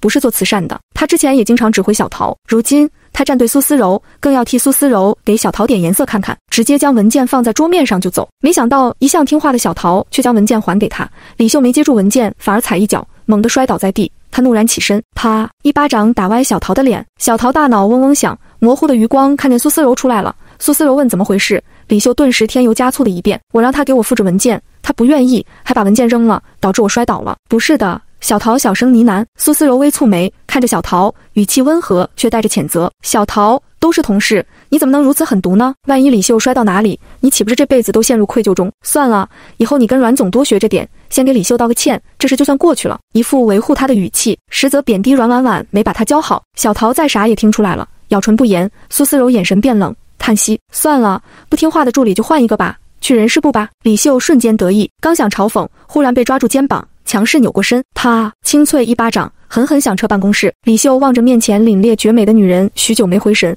回神后顿时刻薄尖叫，阮婉婉，你凭什么打我？我爸妈都没打过我，是吗？那你又凭什么打人家？阮婉婉冷声，十分威慑。李秀气息弱了，却依旧理直气壮，是他害得我摔倒了，明明是你自己非要把文件给我。小桃见阮婉婉给自己出头，顿时有靠山了，也不甘示弱。苏思柔也皱眉，婉婉，你怎么能不问是非上来就打人呢？我没聋，听得到小桃说是李秀自己被文件摔倒的，文件是李秀非要留下的，那我是不是可以归为李秀咎由自取？阮婉婉不冷不热，目光却凛冽犀利，气场压人。苏思柔温温柔柔，可小桃只是个助理，帮设计师处理下急事都不行吗？这架子未免太大。婉婉，助理可是左右手，我不如帮你换一个用得更顺畅的。原来苏总也知是有急缓。阮婉婉拿起地上文件，又拿起小桃手上文件，那苏总觉得是李秀的资料重要，还是我们项目的方案更重要？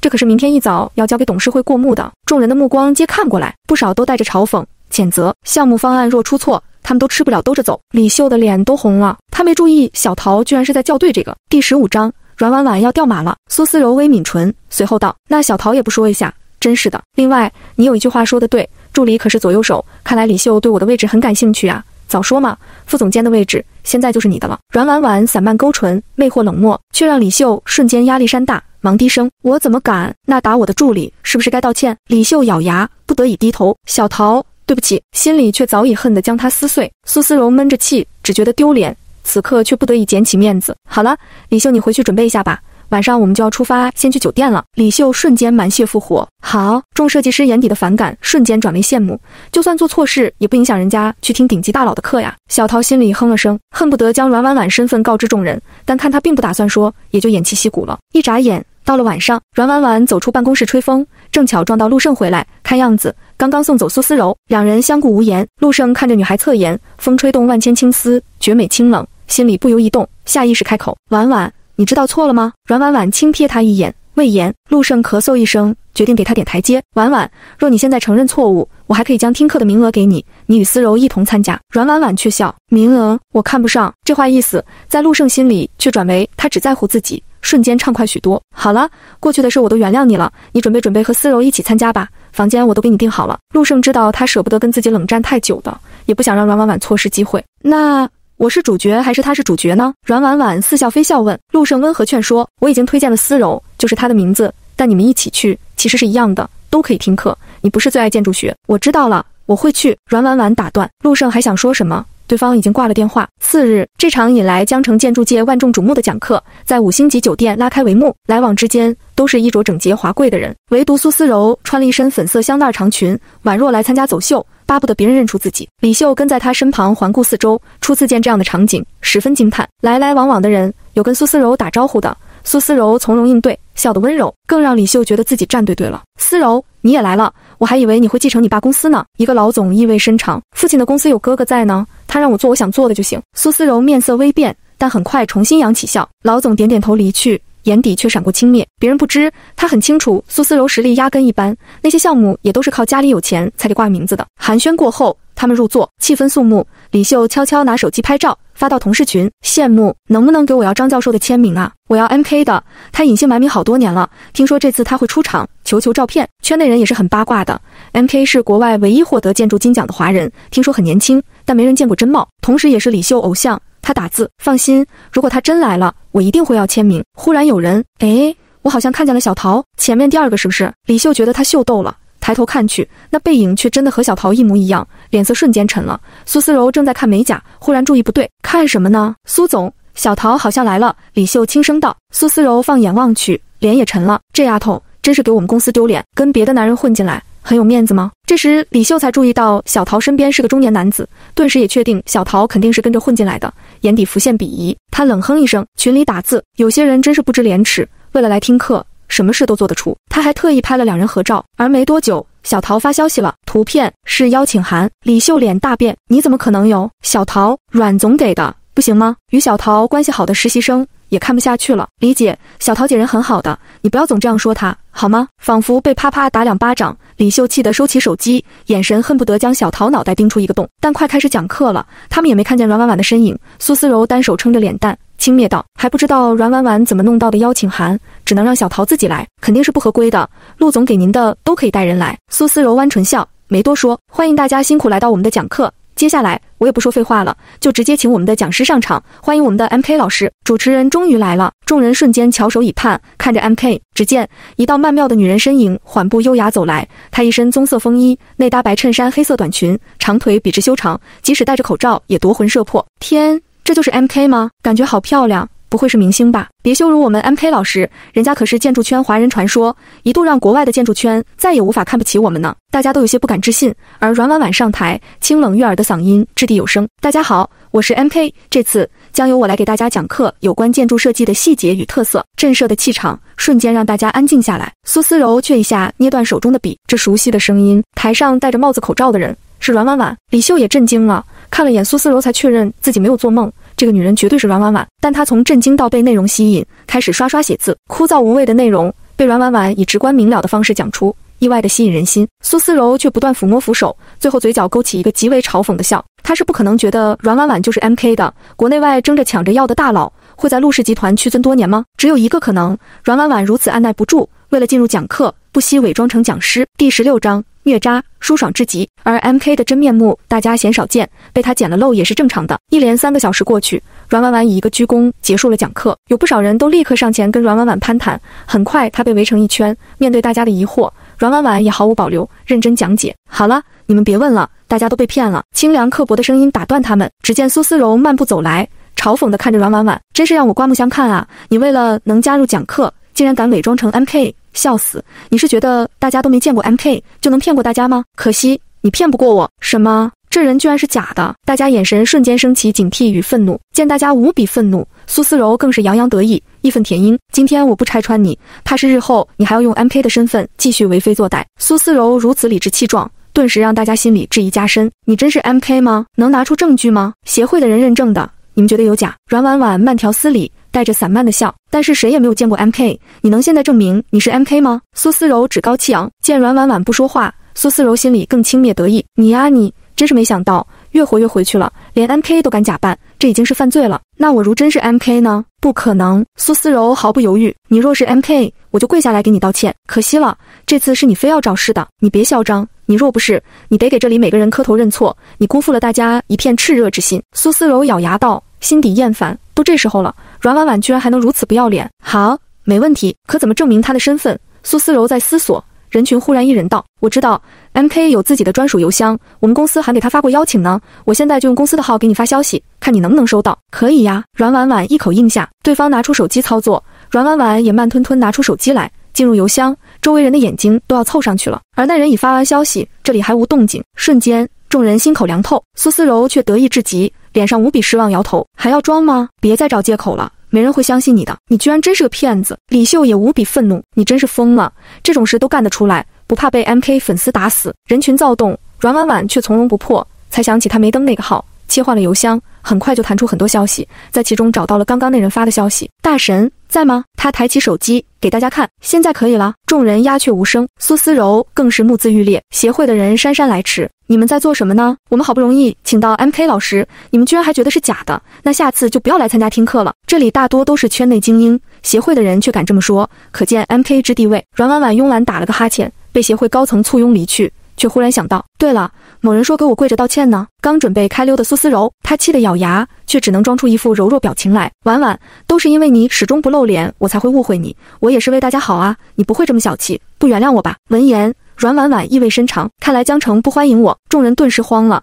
谴责的目光淹没了苏思柔。苏思柔很清楚 MK 的地位，若真的因为自己害得他不来江城讲课，这些簇拥者们能记恨死他。他从未如此丢脸过。对不起，苏思柔直接弯腰道歉了，说完就直接跑开了。这苏小姐还真是有点宠坏了，谁说不是呢？ MK 都敢质疑，人群阵阵不悦。李秀也是脸色青一阵红一阵，他万万没想到阮总就是 MK， 他们的项目有一个过一个，原来全靠他。他失魂落魄，却不敢追上去，心里像有万千蚂蚁似咬。阮婉婉跟协会的人聊了会儿，讲3个多小时，有些累了，回到楼上休息。好巧不巧，撞见苏思柔。苏思柔委屈娇柔的在诉苦，那头8成是陆胜。一见阮婉婉，苏思柔就挂了电话，勾唇楚楚可人地说，婉婉，你来休息吧，生哥本打算给我们订一样的套房，但因为只剩下1个了，所以只能辛苦你去楼下的单间了。阮婉婉也勾唇，别说了，你就这么喜欢和我抢东西，看你这么爱陆夫人这个位置，我也不和你拖拖拉拉了，钱到位，我让位，让你小3变原配，怎么样？苏思柔脸铁青，你骂谁是小3？谁急了就是谁啊！你就是嫉妒我和胜哥的感情，但阮婉婉感情里不被在乎的那个才是第3者，是吗 ？Sorry 啦。看看这是什么？阮婉婉拿出房卡，陆胜早就把套房的房卡给我了呢，就只能委屈你去住单间喽。苏思柔一看，居然真的是套房房卡，顿时浑身发冷，让他住单间，他宁愿换个地方。看阮婉婉潇洒离去，苏思柔又被气哭了，打电话给陆胜诉苦，你在说什么？他根本没要房间呀。陆胜却略显不悦，思柔，你是不是对婉婉有意见？但也不要这样污蔑他。苏思柔一下噎住，我真的看见了，难道是他自己买的？他刚刚跟我说害怕你们任何人住单间，另一个人心里都会不安，所以拜托朋友买了套房。婉婉一向很善良的。陆胜口气愉悦，苏思柔差点吐血，这贱人什么时候这么有心机了？他就是故意的。奈何苏思柔还没法反驳，只能憋下这口怨气。阮婉婉虐渣后心情愉快，回到房间第一件事便是洗澡，顺便叫了晚餐。洗完正巧门铃响了，他愉悦地去开门，男服务员戴着白色帽子，第一眼叫人注意到的是他宽阔结实的肩背，身躯颀长高大，嗓音更是磁性悦耳。小姐，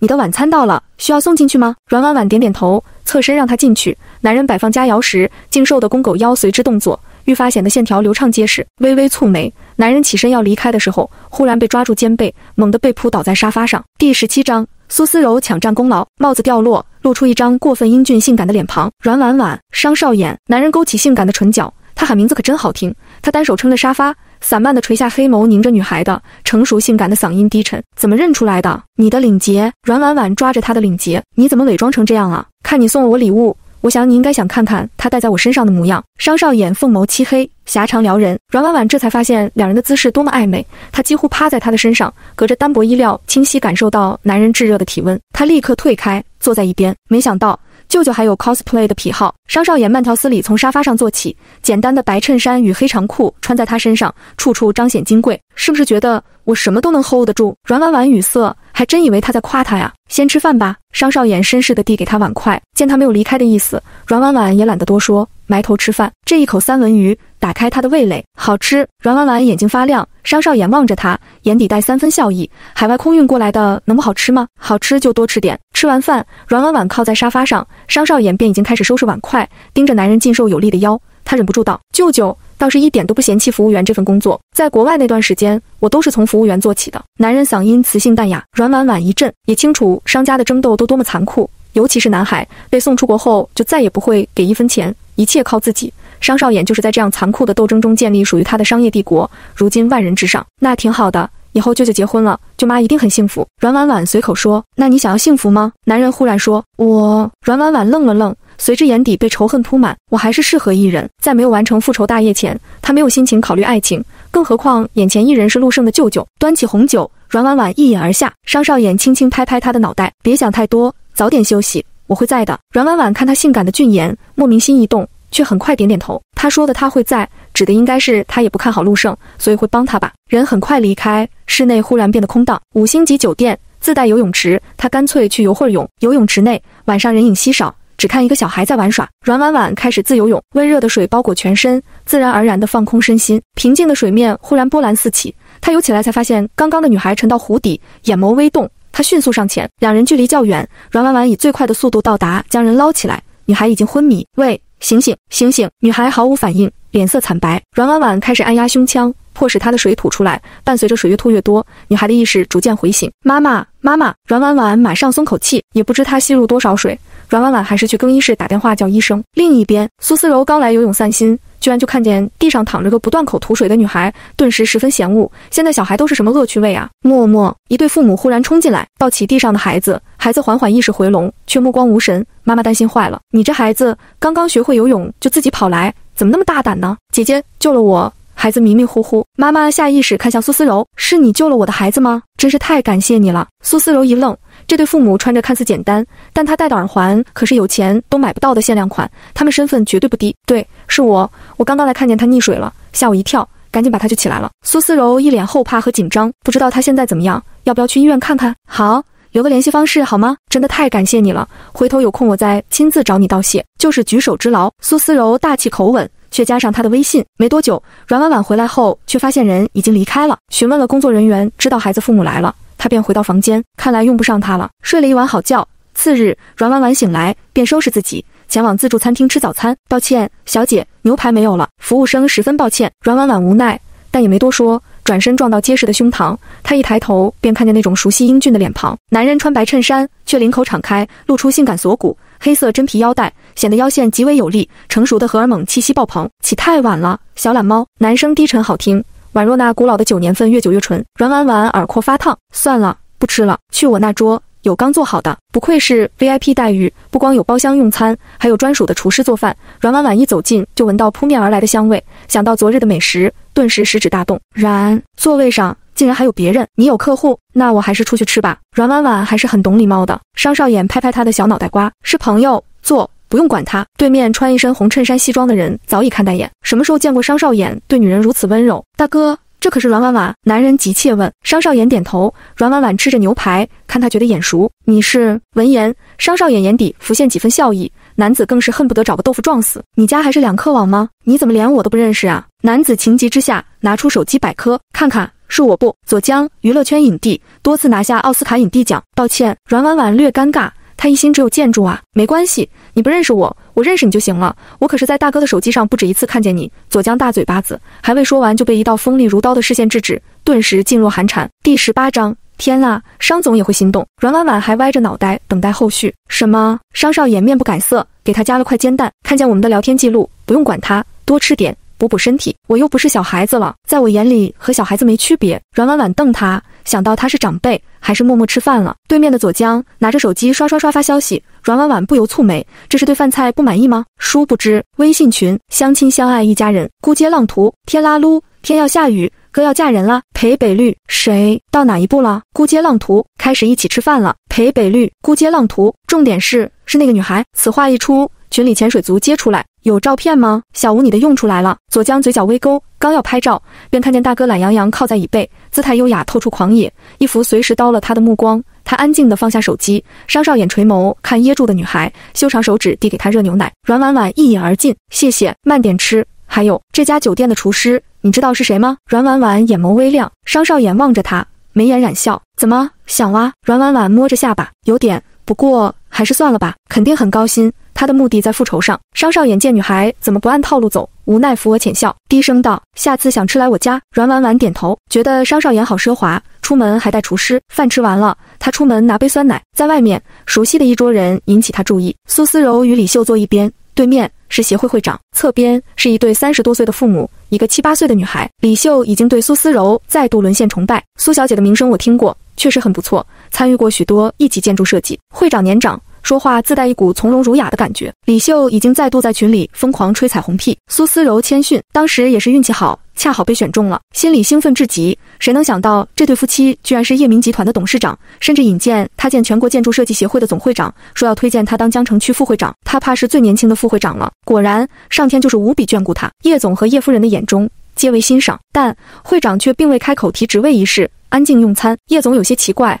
叶夫人接收到苏思柔的眼神，忍不住开口，听说江城区副会长的位置还空着。会长直接打断，他不适合。苏思柔神色微变，却格外谦逊，会长，是不是 MK 在你面前说了我什么？我们之间可能有点过往。他叹息一声， MK 确实实力很强，但对我的青梅竹马爱之深，占有欲极为强悍，对他身边任何女人都抱有仇视态度。拐弯抹角再说 MK 狠毒自私，强势专横。叶夫人蹙眉，没想到这 MK 本人素养如此之差。我倒是不知道苏小姐喜欢背后说人坏话。清亮女声传来，阮婉婉似笑非笑站在桌边，高挑曼妙的身躯自成风景。苏思柔面色尴尬，却很快掩盖，无奈，婉婉，我没说什么，倒是你，为何偏偏要针对我？算了，今天能见到会长我就很开心了，我不在乎那些的。李秀却有些失望，眼神复杂。叶夫人脸微冷，她不喜这样的女子，既然答应了救命恩人的事情，一定会做到。MK 小姐，姐姐，是你！女孩忽然惊呼出声，扑到她腿边抱住，极为欣喜。是你对不对？阮婉婉意外，你认得我了？当时我就听到有一道好好听的声音在喊我，我醒来总觉得不对劲，当初的声音是你的。女孩格外坚定，几人脸色变了。苏思柔忙道：猪猪，当初救你的分明是我呀！不是你的声音。叶猪猪大声道：不信可以去调游泳池的监控录像。苏思柔还没说什么，叶总已经黑着脸让人去调了。片刻，录像就回来了。苏思柔顿时很棒的找个地缝钻进去，面色却柔若气。我当时也准备送你去医院的，我不知道你之前被人救过。这时会长开了口，不让你进，不是因为 MK， 你参与的建筑我都知道，你纯粹是个挂名设计师，我们协会不会腐败的。这也是为何华国建筑协会备受尊敬的原因，能进入的基本都是有真材实料的大佬，像会长这样的，又像 MK 这样的。这次算是把苏思柔的面子全下了。他忍着眼泪，但我也有参与，并未纯粹挂名，您不知道我付出多少，也不该随意判断，不欢迎我不加入就是了。他坐不住了，直接起身离开。李秀赶忙跟上，叶猪猪开心拉着阮婉婉的手，仙女姐姐，谢谢你，要不要和我们一起吃饭？不用，我救你也只是举手之劳，不必大动干戈。叶总无比欣赏你的心性真好，他见过无数人，心纯不纯一眼就可以看出。刚刚的苏思柔他早就觉得奇怪，此刻他掏出名片，我们叶家也是知恩图报的，若以后有需要我帮忙的地方，我一定倾力相助。多谢叶总。阮婉婉也不客气，收下。会长则眼巴巴看他， MK， 这次我做的不错吧？阮婉婉无奈，那你下次什么时候来协会玩啊？大家都等着你呢。看时间吧。阮婉婉慢悠悠一句，跟大家告别。阮婉婉回到包厢，然而刚开门就看到目瞪口呆的一幕，左江正扑倒在商少眼身上，看着就像是在抱着商少眼，姿势格外暧昧。抱歉打扰你们了。门立刻被阮婉婉关上。没多久，商少妍低沉嗓音传来：“进来。”阮婉婉再进来，两人已重新坐好。他目光在两人身上来回打转，怪不得前世直到自己死都不见商少妍结婚呢。原来他喜欢男的呀。商少妍俊脸漆黑，一会儿怎么回？我订了飞机票。商少妍低沉嗓音缓缓留意：“我正好一会儿也回去，不如一起。私人飞机很宽敞。”第19章。发小的计谋。阮婉婉眼一亮，虽说阮家也是豪门，但她还是第一次上私人飞机，里面极为宽敞，摆放着天鹅绒沙发、吧台、棋牌室、休息室，应有尽有，毫无人性呢。阮婉婉坐下后就乖巧看手机了，商少妍也在办公，专注的侧颜格外迷人。飞机起飞了，阮婉婉不由问：“左江没来，他为什么要来？”男生淡淡：“原来舅舅去那边专程为了看左江一趟吗？”阮婉婉都动容了，你们的感情真让人羡慕。男人脸黑了：“你说什么？没关系的。舅舅，我一定会为你保密的。”阮婉婉做出虚的表情，下一秒就被猛地搂入一个坚硬充满沉木香的怀抱，男生温热洒落在耳边：“别淘气。”可是我明明都看见了。阮婉婉犟嘴，他扣住他的下颌，俊脸忽然放大，呼吸交织的瞬间，阮婉婉呆住，两人唇瓣不足3厘米之差，再往前一点点就能碰上。他启唇：“需要我向你证明一下我的能力吗？”阮婉婉回神，宛若受惊的白兔，立刻从男人怀里窜出来了，拍着胸口：“不，我知道了。”随后埋头强装镇定地看手机，商少妍也继续工作，仿若刚刚只是插曲。到达江城，阮婉婉道了别，一股烟溜走了。看着女人远去的背影，商少妍眸底一片阴沉，最后转为无奈叹息：“真是个小白眼狼。”陆氏集团，李秀和小桃都已回来，但李秀却埋头只知工作，同事们只好找小桃询问讲课内容。小桃十分大方，将笔记给大家。有人看了看，哇塞，不愧是 MK， 说的都是干货。小桃，我拍个照回去仔细看好吗？当然可以呀。小桃甜甜笑，忽然看见阮婉回来了，忙凑过去：“阮总辛苦啦。”阮婉婉微笑抚摸了下他的脑袋，点点头，就进去办公室了，只留下小桃满眼放光。没多久，苏思柔也回来了，见办公室人都围着小桃转，他语气冷淡：“准备开会。”冗长的一场会，直接从下午开到快下班。今天就到这里，阮副总，你留下来。苏思柔单独指派阮婉婉，人陆续走了，只剩下他们。苏思柔立刻将剩下的工作派给他：“今天可能要加班了，辛苦阮副总。”他就是故意拿他出气。抱歉，怎么我一个总监吩咐不了你一个副总了？苏思柔拿出官派压人，眼神阴冷：“当然可以，只是陆总晚上要和我一起吃饭呢。”苏总监，抱歉喽。阮婉婉笑着拿出手机给他看，苏思柔一下噎住，看着阮婉婉悠哉离开，他忽然看见哥哥发的消息，眼神一亮。坐在办公室里的阮婉婉翘着二郎腿，还在想到底如何拒绝陆胜。陆胜的消息就传来了：“抱歉，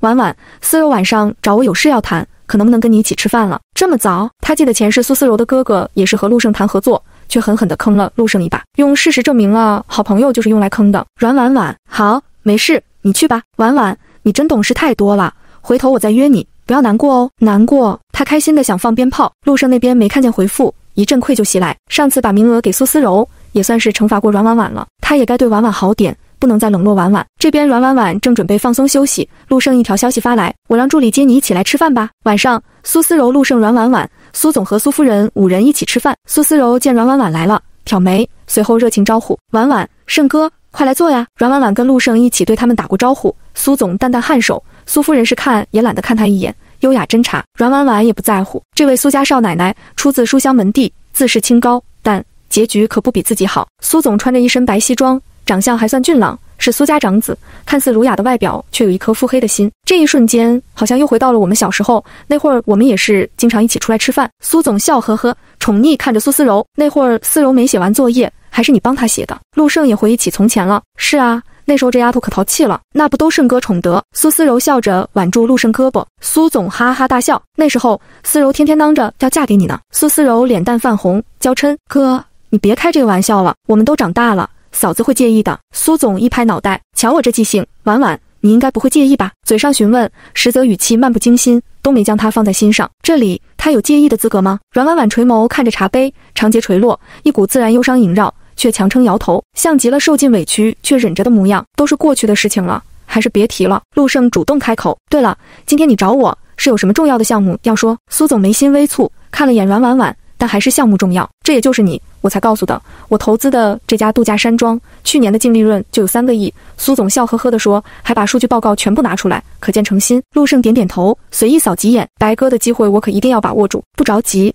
吃饭重要。好久没见了，今天可是要不醉不归。苏白哈哈大笑，这家日料的菜上得很快，三文鱼更是出名的美味。陆胜吃了一半，放入碗里，点头，果真不错，是吗？我也尝尝。苏思柔居然直接把剩下的一半拿走吃了，眼睛瞬间发光道：哇，真的好好吃。陆胜宠溺笑道：喜欢以后多来吃，我都来好几次了。阮婉婉顿觉反胃，换做之前他可能会难受几日，现在却只觉得无比恶心。胜哥哥，帮我夹那块肉好吗？苏思柔撒娇着搂着陆胜的胳膊，陆胜笑着应下。苏思柔顺势将腿放在了陆胜腿上，阮婉婉猛地呕了下，差点吐出来。苏思柔面色顿时难看。第20章，给苏家点颜色看看。抱歉，没有别的意思。苏白温润的脸庞，眼神却透出一股无形蔑视。阮婉婉，我妹妹跟陆胜从小一起长大，你耍这些小招式真是没有必要。这对兄妹是在医院认识的吗？病情都这么稳定。阮婉婉本不打算帮陆胜的，苏白一插嘴，他倒忽然想看看苏家这对兄妹气急败坏的样子，于是他开口：我只是有点吃不习惯这块肉，没有别的意思呢。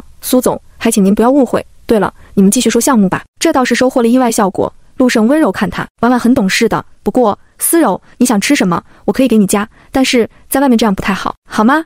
胜哥，苏思柔打里打气，又对苏白眨眨眼。而且我们都是一家人嘛，否则哥哥也不会找你做这个项目了。对，这个项目我可只告诉了你一个。苏白笑呵呵，行，我回去仔细研究一下。这还要仔细研究呀？苏思柔撅嘴，你看我哥把项目数据分析都拿来了呢。胜哥，你现在开口吗？陆胜闻言也只好拿起。账面上看，这的确是稳赚不赔的项目，他们对他如此信任，也不好驳了他们的心。我们的投资也不多，1个亿。苏白温润的笑，合同放在桌面上。陆胜想了想，拿起合同，签字笔即将落下，阮婉婉却忽然开口：等等，这个项目真的赚钱吗？苏白神色凌厉，阮婉婉，你不懂经商，不知道现在这度假山庄可是热门项目，收入如流水，换做别人我都舍不得分一杯羹呢。对，我都想投资呢，可惜身上没钱。苏思柔娇柔道，只有苏夫人喝着茶。陆胜温柔看着阮婉婉，你放心，我之前也去过的，我和苏白从小长大，不会坑我的。几人看他的目光嘲讽轻蔑。阮婉婉一脸懵懂，拿出手机来，换做平时是不会亏的，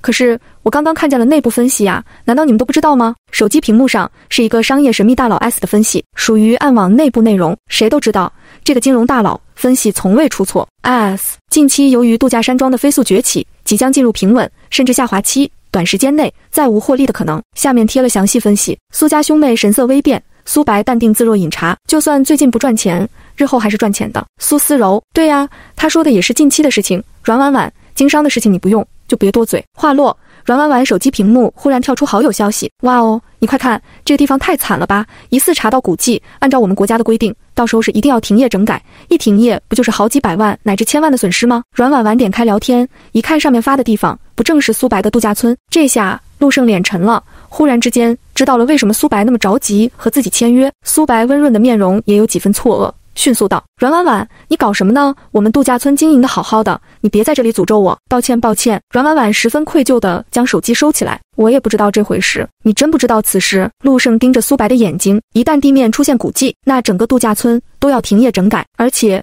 少则几个月，多则以年为单元，1个亿可不算小数目。苏白也有些脸黑了。陆胜，你是怀疑我们的交情吗？他其实确实是想让陆胜给自己平摊接下来平淡期的风险，古迹的事情是真的不知情。好，我信你。陆胜语气稍柔，先吃饭吧。苏思柔还想促成合作，但看陆胜的面色，最终放弃了。古迹一出，不管是真是假，谁都不会再往里砸钱。苏家兄妹都憋着一口气。饭后，等两人一走，苏白一拍桌子，温润的神色不复存在，取而代之的是阴冷。这个阮婉婉可真是给我砸了好场子啊！一个上不得台面的阮家小姐，居然敢跟我对着干。哥，你别生气，我看阮婉婉这蠢货也是歪打正着。现在最重要的是胜哥，你们这么多年的交情，可不能因此磨损啊！苏白心烦，便想抽烟，忽然想到妻子阿月，你先回去吧，我让司机送你。陈叶雪淡淡看他一眼，你少抽烟，我可不想孩子出生后还闻你的烟味。一定乖。门关上。苏思柔，她怀孕了。什么？她叫嫂子。苏白教育，眼底却浮现几分柔软，点点头。他给自己点了支烟。陆胜早点拿下，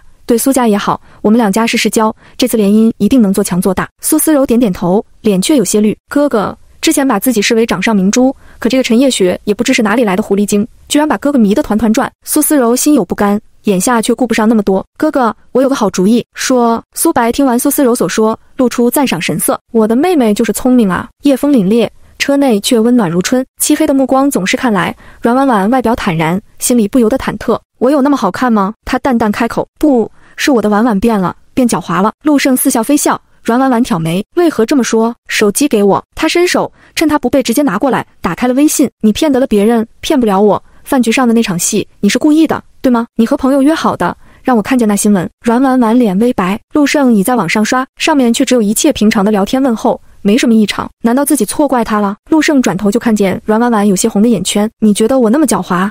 你倔强的人欲要落泪。陆胜一下慌了，忙道：我就说说而已。其实就算你不来，我也不打算签下项目。这倒让阮婉婉意外。你看得出的事情，我能看不出吗？陆胜浅笑，眸子深深凝视他。第21章，居然是小三变了。之前的陆胜分明就是答应了，难道这段时间自己所做确实间隔了陆苏？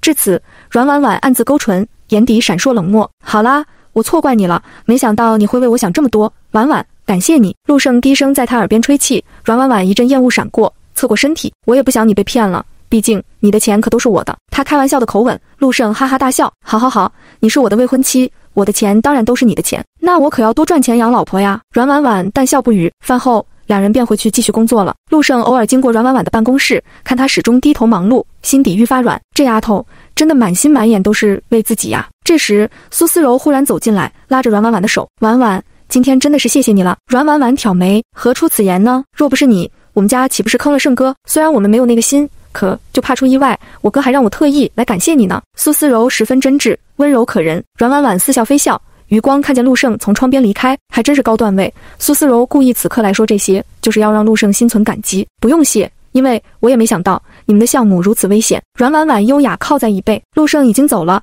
你想说什么可以直说了。居然被看出来。苏思柔也不再装。阮婉婉，我哥为表歉意，特意邀请你和胜哥一起来吃饭，明天下午5点来雪花别墅。好，没问题。苏思柔都愣了，阮婉婉竟然答应得这么果断，看来阮婉婉还真是费尽心机想融入他们。苏思柔冷哼，转身离去。阮婉婉望着工作邮件，心绪却飘到前世，被万人唾骂羞辱，那种被所有人抛弃的孤独与寒意宛若坠入万里深海。苏思柔的这场饭局实则为上流社会的聚会，前世她并不知情，穿得简简单单前往，结果被全场嘲讽。苏思柔的小伙伴联合起来排挤她，甚至最后被人恶意骚扰，成为上流名媛中的笑话，也和陆胜拉开第一道隔阂。她轻扣桌面，眼底浮现邪笑。这时好友短信发来，怎么样？阮婉婉眼底浮现浅笑，搞定了，有空请你吃饭。韩笑笑，行，你有空来我们店玩啊。韩笑笑，算了，你还是别来了，上次你来赌场，我们赔的裤子都没了。阮婉婉，我错了，下次我少赢点。对面大概是无语了，片刻才回，有你是我的福气。时间转瞬即逝。次日下午，阮婉婉等结束自己的事情才换上衣服。上次商少言所送的礼盒下面还有一条 HR 加高端定制丝绸长裙，搭配深蓝色质感外套，看上去又飒又美。雪花别墅位于富人区，是苏白的私人产业，经常会举办一些聚会舞会。此刻门口停不少豪车，阮婉婉走了进去。客厅十分热闹，豪门聚会少不了休闲活动，打牌是首选，3、5成群聊着天或者是打牌。那是谁？我去，好美。苏思柔闻声望去，一眼瞥见阮婉婉，女人一身墨绿色的丝绸长裙，包裹着修长曼妙的身躯，西装外套又中和了那种柔美风，飒气又不失女人的柔情，美得夺魂摄魄。现场不少贵公子的眼睛都要粘上去了。哎呀，婉婉，你终于来啦！苏思柔上前搂住她的胳膊，笑嘻嘻道：你怎么这么晚才来？我还想一起玩会儿呢。陆胜眼底满是欣喜，走来要牵住她的手。阮婉婉刚想让开，让，一道低沉浑厚、充满磁性的嗓音从后响起。她下意识让开，就看见一道高大伟岸的身影走进来，气质清冷出尘，棱角分明的侧颜充满倨傲金贵，再次引起众人注意。一群人马上迎过来，商总，你来了。苏白最为兴奋，马上簇拥着在沙发中间坐下，同时对陆胜使眼色。陆胜低声对阮婉婉说：你和思柔玩会儿，顺便多认识一点人，我去陪陪舅舅。胜哥，你放心，我一定照顾好婉婉。陆胜点点头，转身离开了。苏思柔带他坐在千金们那一桌，几个人在打牌，都宛若没看见苏思柔，催促着苏思柔快出牌。来了。苏思柔坐下就开始打，4个人说着笑着，格外热闹，宛若阮婉婉无形，真是幼稚。阮婉婉坐一会儿就起身想去商少眼那边。婉婉，你去哪呀？别走，等会儿我打完了给你。苏思柔马上喊着，但说完目光又放在牌上。他对面的千金面露不屑，谁要和他一起玩啊？我们的赌注他输得起吗？在旁看着就够了。别这么说，他也是阮家千金呢。阮家？我可没听说阮总有一个叫阮婉婉的女儿，莫不是那个不受宠的大房的？刘娜娜眼神无比嘲弄，真实的看不起，真是可怜虫。之前求着我爸爸合作，我爸都嫌弃呢。其余人也是看都懒得看阮婉婉。苏思柔很无奈，却在阮婉婉耳边低声轻笑：婉婉，我对面的刘小姐可是你家之前的大客户啊，要不要求她和你父亲来个合作，这样你家也会宽裕多吧？什么？阮婉婉却忽然神色一变，站起来：思柔，你不能这样的。苏思柔却愣住，阮婉婉不等她开口，快速说：什么小三不小三的女儿，你们都是好朋友啊，我觉得你还是不要往外转这个比较好。说完，眼神怜悯又叹息地看刘娜娜一眼，全场都露出吃惊的神色。刘娜娜居然是小三的女儿，这一桌可都是正牌千金，身为千金小姐，她们最厌恶的就是外面私生子。刘娜娜脸下红了，狠狠地看苏思柔。苏思柔，你什么意思？苏思柔也呆了，忙挥手，我没有。反应过来是阮婉婉在坑自己，气血上涌，却不得不装委屈的模样。阮婉婉，你怎么能这样说娜娜呢？阮婉婉表情更诧异。在此之前我根本不知道刘小姐的这些事啊。第22章，苏思柔的死对头。刘娜娜的母亲是小三，在圈内确实是个秘密，目前也只有苏思柔知道。刘娜娜脸色冰冷，不再说话，却明显是信阮婉婉的。苏思柔知道自己这次栽了，拉着刘娜娜去一旁，好说歹说，总算是将人哄的脸色稍微好转。刘娜娜狠狠瞪阮婉婉一眼，口型在说：你这个贱人，敢出卖我，等着吧。阮婉婉挑眉，他们是打算让阮婉婉在这边一直坐板凳的，而陆胜也和朋友们玩了起来，几乎没关注到这里。扣扣敲动桌面的声音，不远处男人低沉磁性的嗓音透过人群清晰有力传来：阮婉婉，过来坐。商少爷说完这话，已直起高大伟岸的身躯，坐在了后面，拿出笔记本在忙。阮婉婉眨眨眼，备受瞩目地走了过去。桌上有苏白夫妇，还有上次见过的左江。刘娜娜把牌捏皱了，凭什么？那可是商少爷的位置。苏思柔本桌几人都露出后悔莫及的神情，若是他们闲着无聊，商少爷是不是也会请他们去？商少爷就在阮婉婉身后，嗓音磁性冷淡：输了算我的，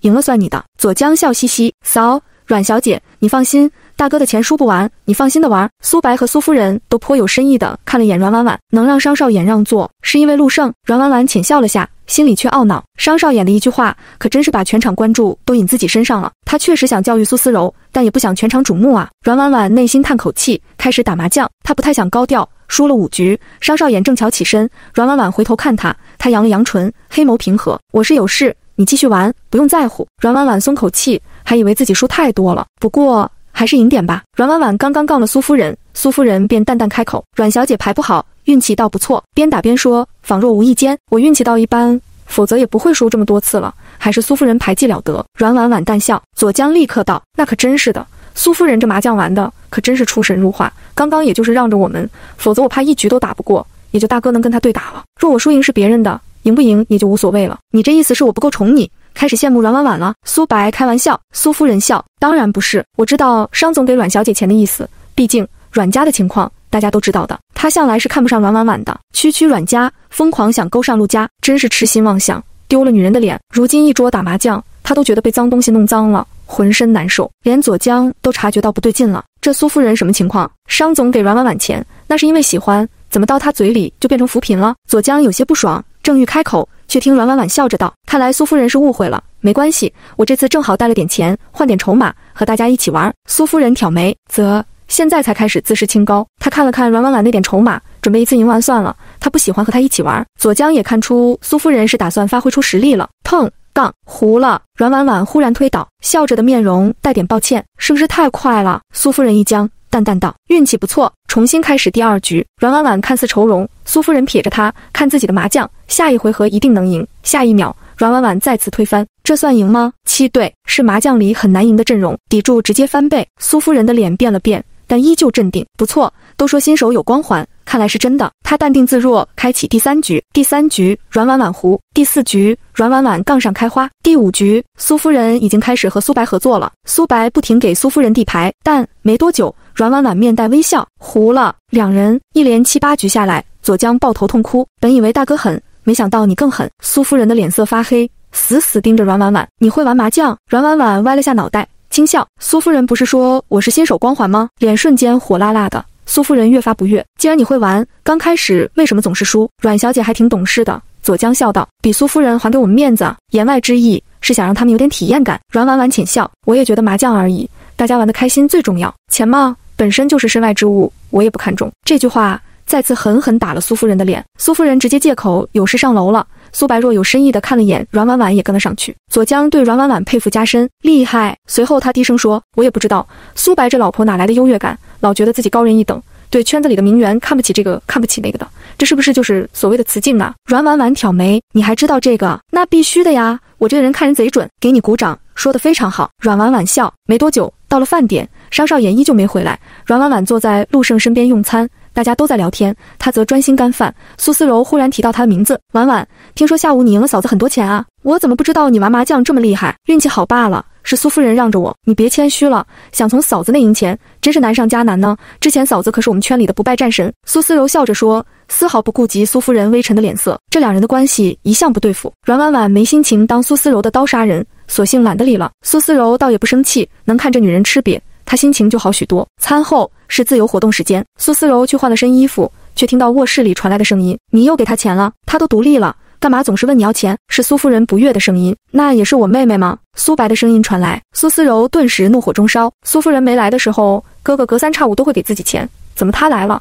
还想剥夺自己的权益？啪！苏思柔直接闯进来。陈叶雪，你什么意思？我哥的钱就是苏家的钱，苏家的钱就是我的，还轮到你个外人说三道四了。第23章，舞会惊艳众人。陈叶雪瞥他一眼，倒也不慌张，眼底有股自视清高。你还真是没丝毫觉悟，你一个女孩子迟早要嫁出去，到时候苏家的钱和你有半毛关系，你这个贱人。苏思柔看不惯他许久了，恨不得给他几巴掌，被苏白拦下来。苏白沉着脸，好了，思柔，你怎么能这样说你嫂子呢？道歉。苏思柔震惊，不敢置信地看他，哥哥，你现在是站到他那一边了吗？我可是你的亲妹妹呀。陈叶雪语气嘲讽，妹妹又怎么样？我才是要和你哥哥共度余生的人，而你迟早是别人家的。苏思柔，你在国外玩的够了吧？现在自己上班了，也该经济独立了。他抚摸自己的肚子，而且我怀的可是个男孩，到时候是要继承苏家的。苏思柔脸一青，气得浑身发抖。苏白夹在中间，头疼无比。好了，思柔，我不是也给你钱了吗？你嫂子说的也不无道理，你上班了也该自己赚钱了。哥，你变了。苏思柔愤怒丢下这句话，冲出房间，浑身抖不停。她和陈叶雪的矛盾瞬间爆发到极点，这个贱女人，她绝不会让她如愿的。对了，正好她可以借用阮婉婉的手毁了陈叶雪，再毁掉她。一石二鸟。楼下晚间活动，舞会即将开始。阮婉婉从卫生间出来洗手，身后忽然传来属于男人的压迫感，她能感受到他的手朝着自己靠近。阮婉婉眼底灵力闪过，猛地扣住他的手，就准备来个过肩摔，却发觉自己弄不动。诧异抬头，那张英俊帅气的面容映入眼帘，男人眉眼如远山，冷漠似雪。阮小姐，这里有人，不太好吧？他故意低声说，无比暧昧。阮婉婉立即松开手，脸微红，尴尬，抱歉，我还以为是坏人。商少眼剑眉微挑，阮婉婉不想说太多，没事，你回来啦，我赢了点钱，和你分吧。说着，他就拿出钱，被商少眼阻止，不用，你留着花吧，而且你用的是你的钱，他都知道了，我倒是不知道你是小赌王。商少眼望着他，似笑非笑，格外魅惑。阮婉婉一开眼，莫名的不自在，没有，就是运气好，舞会可能要开始了，我先出去了。说完就离开了洗手间。舞会也要开始，陆胜正在等候。婉婉，你好了。不等阮婉婉说话，另一个人却先一步挽住了陆胜的手。胜哥，我找你好长时间呢，原来你在这。苏思柔一袭白色优雅方领长裙，仙气飘飘，宛若仙女，笑着道，胜哥，我这裙子好看不？好看。那你和我跳第一首舞吗？苏思柔摇晃着她的手臂撒娇。陆胜面露难色，周围的伙伴却都纷纷开口，思柔这裙子和胜哥的衣服好搭，你们两个都跳得好，快点让我们一饱眼福。陆胜被劝动，看向阮婉婉，婉婉，那我等会儿和你一起跳。苏思柔顿时露出胜利者的笑容，拉着陆胜进入舞池。留下的那几个对阮婉婉的目光充满轻蔑，但看见后面走来的人后，一个名媛顿时变了脸色，红着脸走来，娇羞道，商总，您回来了，舞会刚刚开始，可以邀请你跳一首舞吗？身后的朋友们都激动，哇，瑶瑶好勇敢，商总应该不会拒绝吧？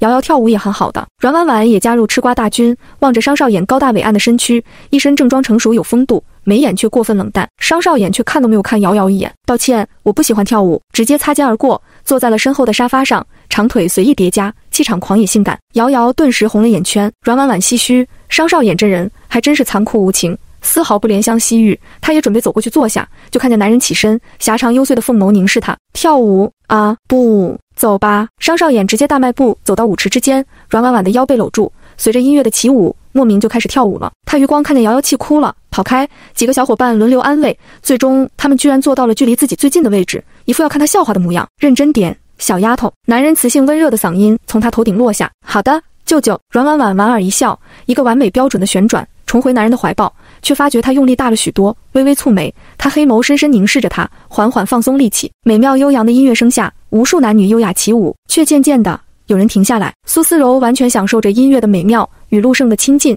见大家都停下来，自然而然地认为是被自己的舞姿所吸引，嘴角勾起自信的笑容。天哪，商总和阮婉婉跳得真好。不知谁说了一句，他差点踩到陆胜的鞋子，下意识看去，才发现阮婉婉和商少妍不知何时加入舞池，而阮婉婉已脱下外套，墨绿色的吊带丝绸长裙愈发衬得她肤白如雪，惊心动魄的美。商少妍成熟尊贵的气息与她完美融合，一个是王子，一个是公主，万众瞩目。陆胜眼底也闪过诧异，阮婉婉跳舞居然这么好。苏思柔见她也被吸引，心生恨意，忽然注意到裙子上的珍珠，勾唇一笑。阮婉婉没想到商少妍舞技这么好，双方配合得淋漓尽致。忽然什么东西滚来，她余光一眼注意到，悄无声息地将珍珠准确踢回去，和地毯颜色相近的珍珠，没人注意到啊！下一秒，苏思柔却猛地跌落在地，崴到脚踝。思柔，几个人忙查看情况，陆胜蹙眉，一把将人抱起，让医生过来看看。思柔，你也太不小心了。阮婉婉也走来，一口关切的语调，这是不是你衣服上掉下来的呀？你以后可要小心点，这衣服质量一定是有问题。苏思柔差点没气吐血，当众人的面却不得不柔柔道，我知道了。两人走后，商少妍低沉声音传来，你笑得太明显了。阮婉婉忙摸下嘴角，明明没有弧度的，不由得瞪他一眼。第24章流产，商少妍反而性感唇角微扬，还跳吗？跳。前世因自卑而没参加的舞会，这次一次性补回来。而周围的人压力颇大，苏夫人和苏白参与的时候，苏夫人一向自学舞技不错，却频频被阮婉婉所吸引，踩到苏白鞋子。苏白忍不住委婉道，你怀孕了，不能太过劳累，去休息会儿吧。好吧，老公。苏夫人也被弄得不想跳舞了，点点头去休息了。阮婉婉跳累了，脸颊浮现潮红，去旁边休息一会儿。商少妍道。阮婉婉点点头，刚刚坐在沙发上，忽然被侍者撞了一下。苏夫人说，在花园等你。过了一会儿，商少妍端来热水，阮婉婉微笑接过。舅舅好贴心啊。男人没说话，俊脸冰冷。阮婉婉，角色扮演上瘾了是吧？男生冷漠。阮婉婉俏脸一红，你说什么？我才没有，我出去逛逛。这男人老大年龄了，说话怎么一点都不着调呢？阮婉婉动身去往花园，她一路上想过苏夫人找自己想说什么，但唯独没想到过去后一眼就看见苏夫人躺在亭子的低声，捂着自己的肚子，鲜血流了一地。她朝着阮婉婉伸手，救我，救救我！阮婉婉眼眸一闪，瞬间明白这是阴谋，苏夫人失子的事情居然提前了。你说我要救你吗？阮婉婉蹲下来平视他，你这一生自视清高，格外自傲，看不起这个看不起那个。说起来，若不是你嫁给苏白，你家连我家1/5的资产都比不上。苏夫人瞪大眼，眸中全是痛恨，可下面的痛苦却让她忍不住求饶，我错了，救我，求求你，救救我！心知她的孩子怕是没了，阮婉婉还是迅速喊来了聚会里的人，大家都吃了一惊，苏白更是脸色煞白，马上送苏夫人去了最近的医院。我的天哪，怎么会这样？莫名其妙就流产了，这是谋杀吧？出了这档子事，大家也都没了完的心情，但又因为商少妍在场，没有人愿意走。婉婉，我嫂子已经走了吗？苏思柔崴着脚走过来，一把抓住阮婉婉的手。陆胜站在身后，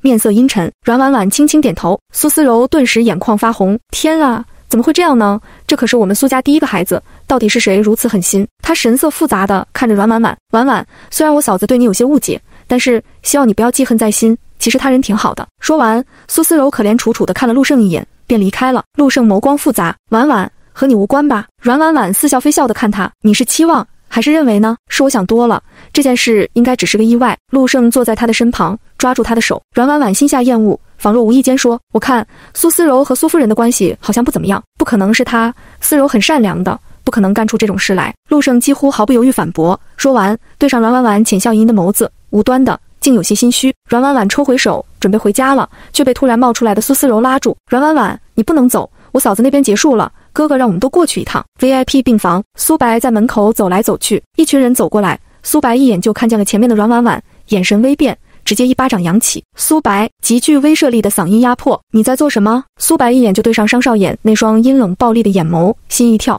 随后立刻道，阮婉婉是活该，她这种毒妇天打雷劈都不为过。随后将身后的一个侍者拉来，说，你到底做了什么？侍者吓得扑通跪在地上，看了眼阮婉婉，害怕不已，对不起，是我见钱眼开，收了阮小姐的钱，故意将流产的药放入水杯里，促使夫人流产。说着还啪啪啪扇自己巴掌。所有人都听呆了，阮婉婉也太胆大了。苏白脸色更是阴沉无比，怒吼，阮婉婉，就因为你嫉妒我夫人叶雪，竟敢这样陷害她，那可是我们苏家的第一个孩子啊！阮婉婉，你太过分了。苏思柔更是狠狠推阮婉婉一下，你对我们苏家就这么大的仇吗？我爸妈要是知道了，绝不会放过你的。阮婉婉反手抓住苏思柔的肩膀，猛地一推，苏思柔一下撞入人群之中。她澄亮漂亮的眼眸冷淡地看着侍者，你说我收买你，你有证据吗？当然有，你给我的钱都在这里。你说这是定金，事成之后还会给我50万。侍者颤巍巍拿出一叠钱，现金。苏思柔还真是思虑周全。阮婉婉嘲讽，就算如此，这也不能证明是我做，否则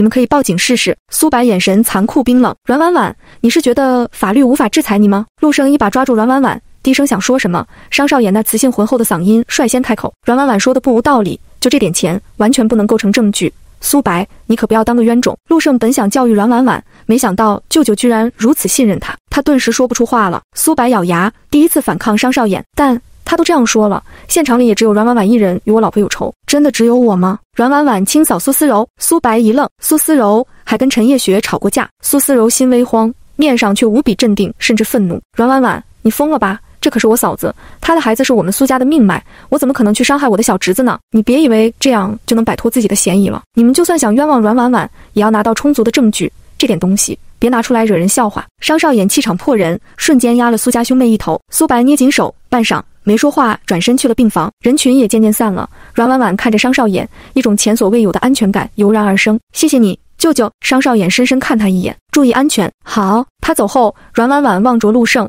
是劫后余生的表情。陆胜，多亏了你舅舅，不然我这次真的被冤枉了呢。真不是你做的。陆胜疑虑。阮婉婉装出一副失望的样子。陆胜，你这是在怀疑我吗？你的心里我就是那种人。陆胜也想相信阮婉婉，可证据都摆在那里，思柔更不会去伤害自己的嫂子。不是婉婉，只是那人都亲口承认了。陆胜没说完，阮婉婉却有些冷漠地看了他一眼，快步往前走去。陆胜被看得微怔，总觉得阮婉婉离自己越来越远了。第25章，阮婉婉，你一定要付出代价。他忙追上去，叹息一声，好了，我信你。婉婉，你最近的脾气可真是越来越大了，除了我还有谁能忍受啊？阮婉婉差点没忍住吐出来。她借口有事没处理，回到公司，在办公室里没待多久便察觉到异常。忽然一群人闯入她的办公室，走近后便开始搜寻她的身影，没找到人，索性将东西全都砸了。阮婉婉在外面将这一切看得一清二楚，苏白一定不会善罢甘休，而自己回来了，只有陆胜知道。看来公司也不安全。阮婉婉索性去自己的住处待了几天，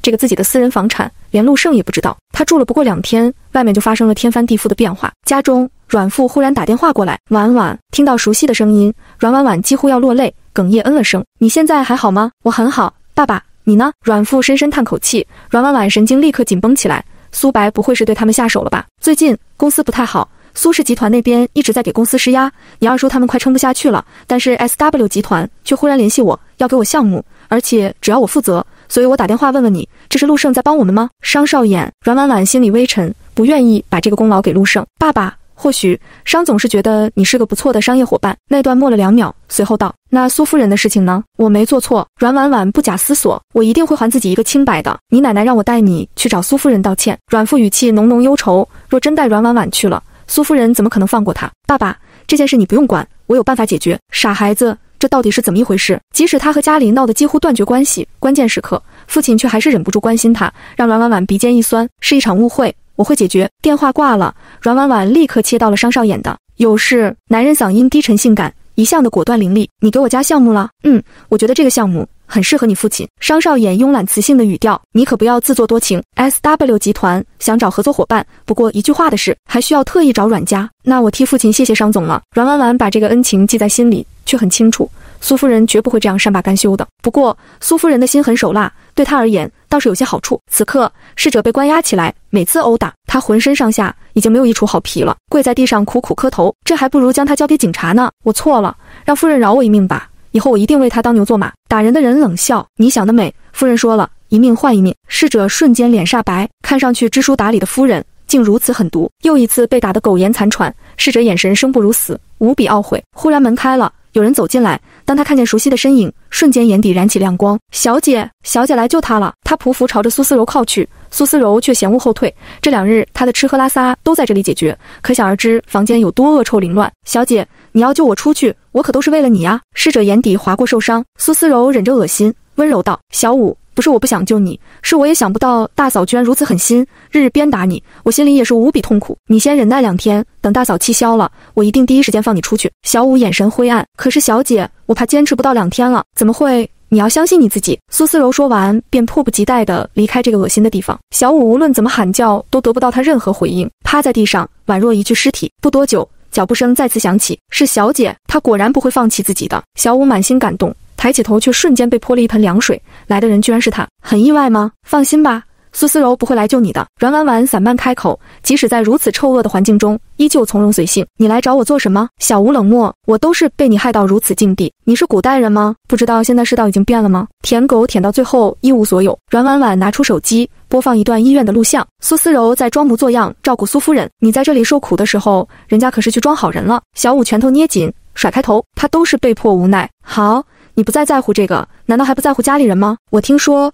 你父母早逝，只有一个妹妹。小五眼神骤变，你把我妹妹怎么样了？阮婉婉笑而不语，小五的心更凉。你要是敢动我妹妹一根毫毛，我绝不会放过你啊！我也不知道我会做什么呢。你妹妹还在高中吧？这2天她怕是不会去上课了。你个贱人！小五彻底慌了，放过她，那就要看你的表现了。小五咬牙，不得不同意，却忍不住皱眉。苏家戒备森严，你是怎么进来的？阮婉婉轻笑，没有回答这个问题，走出房间，门口的保镖都倒在地上。离开别墅没多久，阮婉婉就收到了家里的电话。阮婉婉，你这个惹事精，你现在马上给我滚回来，去找苏夫人赔罪。那头是阮老夫人愤怒的声音。好好好，我现在马上去。奶奶，我直接去医院等你们吧。如此乖巧，阮老夫人一下噎住了，恶狠狠嗯了一声。医院病房里格外热闹，苏夫人流产，身边的人几乎都来了个遍。苏思柔坐在旁边，没少把阮婉婉的恶毒事迹渲染一遍又一遍。现在无人不知阮婉婉做的坏事了，而苏思柔呢，在苏夫人旁边，什么事都亲力亲为，在苏家和亲朋好友眼里，又树起懂事的好形象。思柔啊，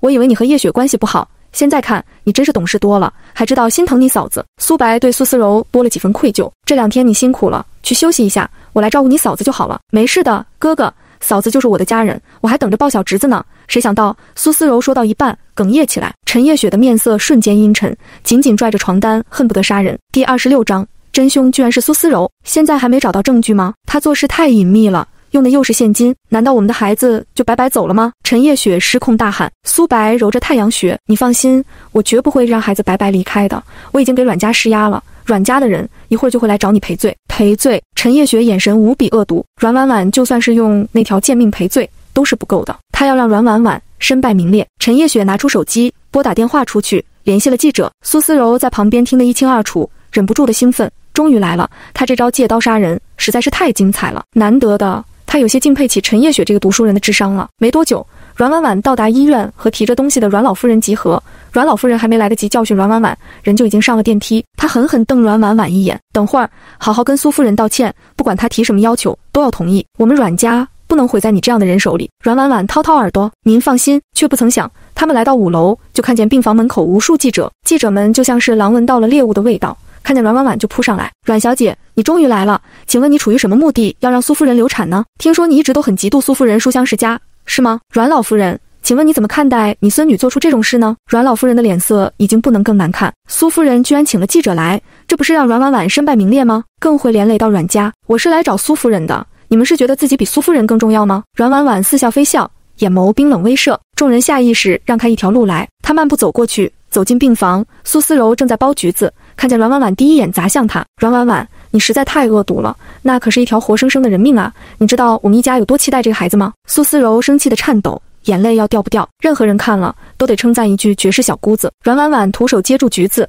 尝了一口，评价：不错，挺甜的。苏思柔这次是真差点气晕过去了。记者，阮老夫人忍着教育她的冲动，忙把赔罪礼送上去。苏总，苏夫人，这件事我孙儿绝对是无心的呀，只是一个意外。意外？找人陷害我也是意外？陈叶雪眉眼全然是嘲讽，看了眼礼物，阮家还真是要破产了，一些登不得台面的东西也送了上来，这些东西也都是极其昂贵的。陈叶雪却一点老脸都不给他，记者们更是咔嚓咔嚓拍着。阮老夫人只觉得脸上无光，一把拉过阮婉婉，我今天带了孙女过来，是真诚想向您赔罪的。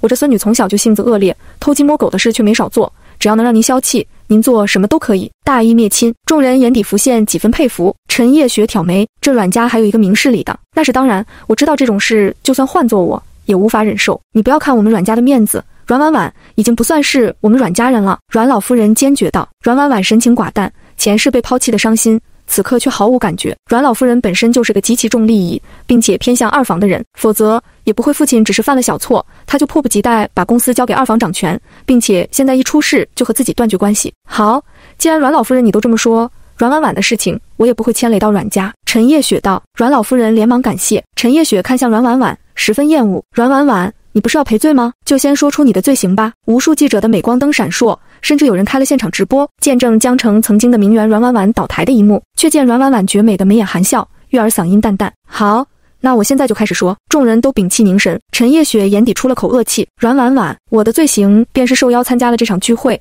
没有在关键时刻保护好苏夫人的孩子，被当成了替罪羊。”哗！大家惊呆。阮婉婉，你胡说什么？苏思柔先行站起来，愤怒道：“事到临头了，你还说胡话，有意思吗？”“我说胡话，你这么激动做什么？”阮婉婉含笑的眼眸宛若犀利的刀锋扫向他。苏思柔咬牙：“我是生气，这么多记者朋友在，你不要耍大家了。”陈叶雪也冷声道：“就是别耽误大家的时间。”苏白淡淡道：“你不会是想拖延时间等陆胜来救你吧？放心吧，我早已和他说过，他这次也被你伤了心，是不会来找你的。如实说出你的恶毒计谋。”“好，既然大家都这么期待，那我也就不藏着掖着了。”阮婉婉一拍手，两个保镖带着一个男人走进来，男人浑身是血，衣物凌乱，记者们都嫌恶地让开了。陈叶雪眼底顿时写满仇恨，苏思柔更是眼神骤变：“你带他过来做什么？大家不是想知道事情真相吗？我就带他来了呀。”“哦，来跟大家解释一下你的身份。”阮婉婉笑嘻嘻地看着他。小武深吸一口气：“我是小武，是别墅的逝者，也是陷害陈小姐失去孩子的人。”镁光灯瞬间闪烁不停，就是他被打的也是活该。记者纷纷道：“阮婉婉，继续说。”苏思柔忽然尖叫一声：“阮婉婉，你疯了！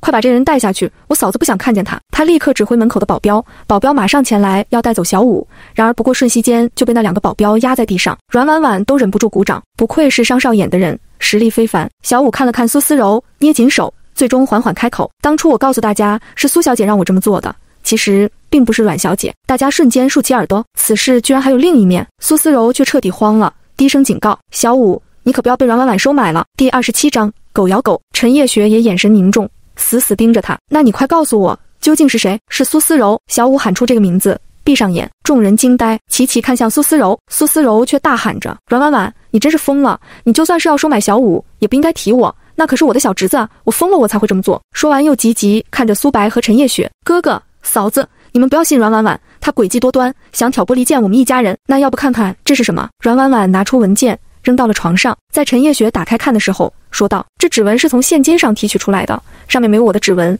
有2个非常清晰的指纹，一个是逝者的，一个是苏思柔。这还有什么不清楚的？”苏思柔还想说什么，反手就被打了一巴掌，一下撞到墙，瘫坐在地上，不敢置信地看着苏白。从小到大，哥哥从舍不得打自己。苏思柔，你为什么这么做？苏白无比失望痛恨，但此刻还残留理智。现在有家事需要处理，请记者们离开。还有今天的事情，我不希望流露出去一丝一毫。陈叶雪请记者，却丢完了苏家的脸。苏家家大业大，记者自然不敢得罪，直播也早已关闭，匆匆离去。但吃了第一口瓜的大家还是忍不住感慨：豪门是非多呀。苏思柔红了眼，还想说什么，就被陈叶雪抓住了衣领，啪啪啪几巴掌打得头晕脑胀。陈叶雪愤怒的声音就像是猛兽一样要把他吃了。苏思柔何时受过这样的委屈，反手就是给了陈叶雪一巴掌，迅速脸涨红起来。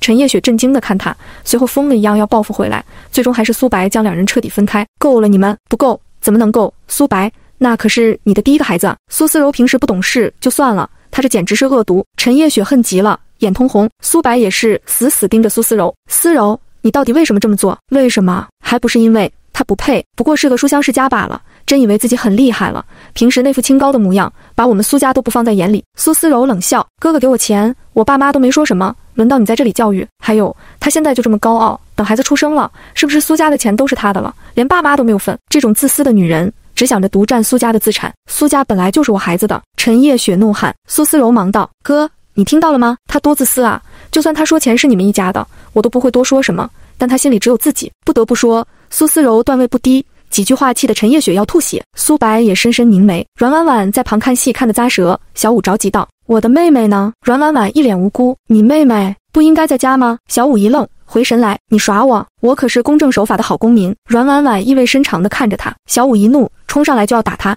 正巧有人进来，一脚踹开了小武。陆胜面色肃穆，望着阮婉婉：婉婉，你还在威胁小武吗？你到底为什么陷害陈叶雪？你自己去问吧。阮婉婉懒得搭理他，直接走了。陆胜转头没想到看见苏思柔和陈叶雪浑身是伤，苏白也是头疼厉害。阿胜，这件事跟阮婉婉无关，你先回去吧。聪明如陆胜，自然明白了什么，眼眸深深地看了眼苏思柔，大步离开。一路上，阮老夫人都在教育阮婉婉，一见到陆胜，她马上就换上笑脸：陆总啊，平时这孩子没少给你添麻烦吧？陆胜表情淡淡：婉婉很好，我有话跟婉婉说。好好好，你们先说，那我先走了，有空来家里吃饭啊。他一走，两人之间气息渐冷。婉婉，思柔怎么可能？陆胜表情复杂，带着痛苦。这种事你应该去问他。阮婉婉极为冷淡，拉开距离，有些嘲讽地说：“你是不是还在想，那么单纯善良的苏思柔怎么会这么做？肯定有苦衷的，对不对？但他有再多的苦衷，也掩盖不住他杀人的事实。”被拆穿，陆程有几分尴尬，却还是立刻抱紧阮婉婉：“他的事我不再管。婉婉，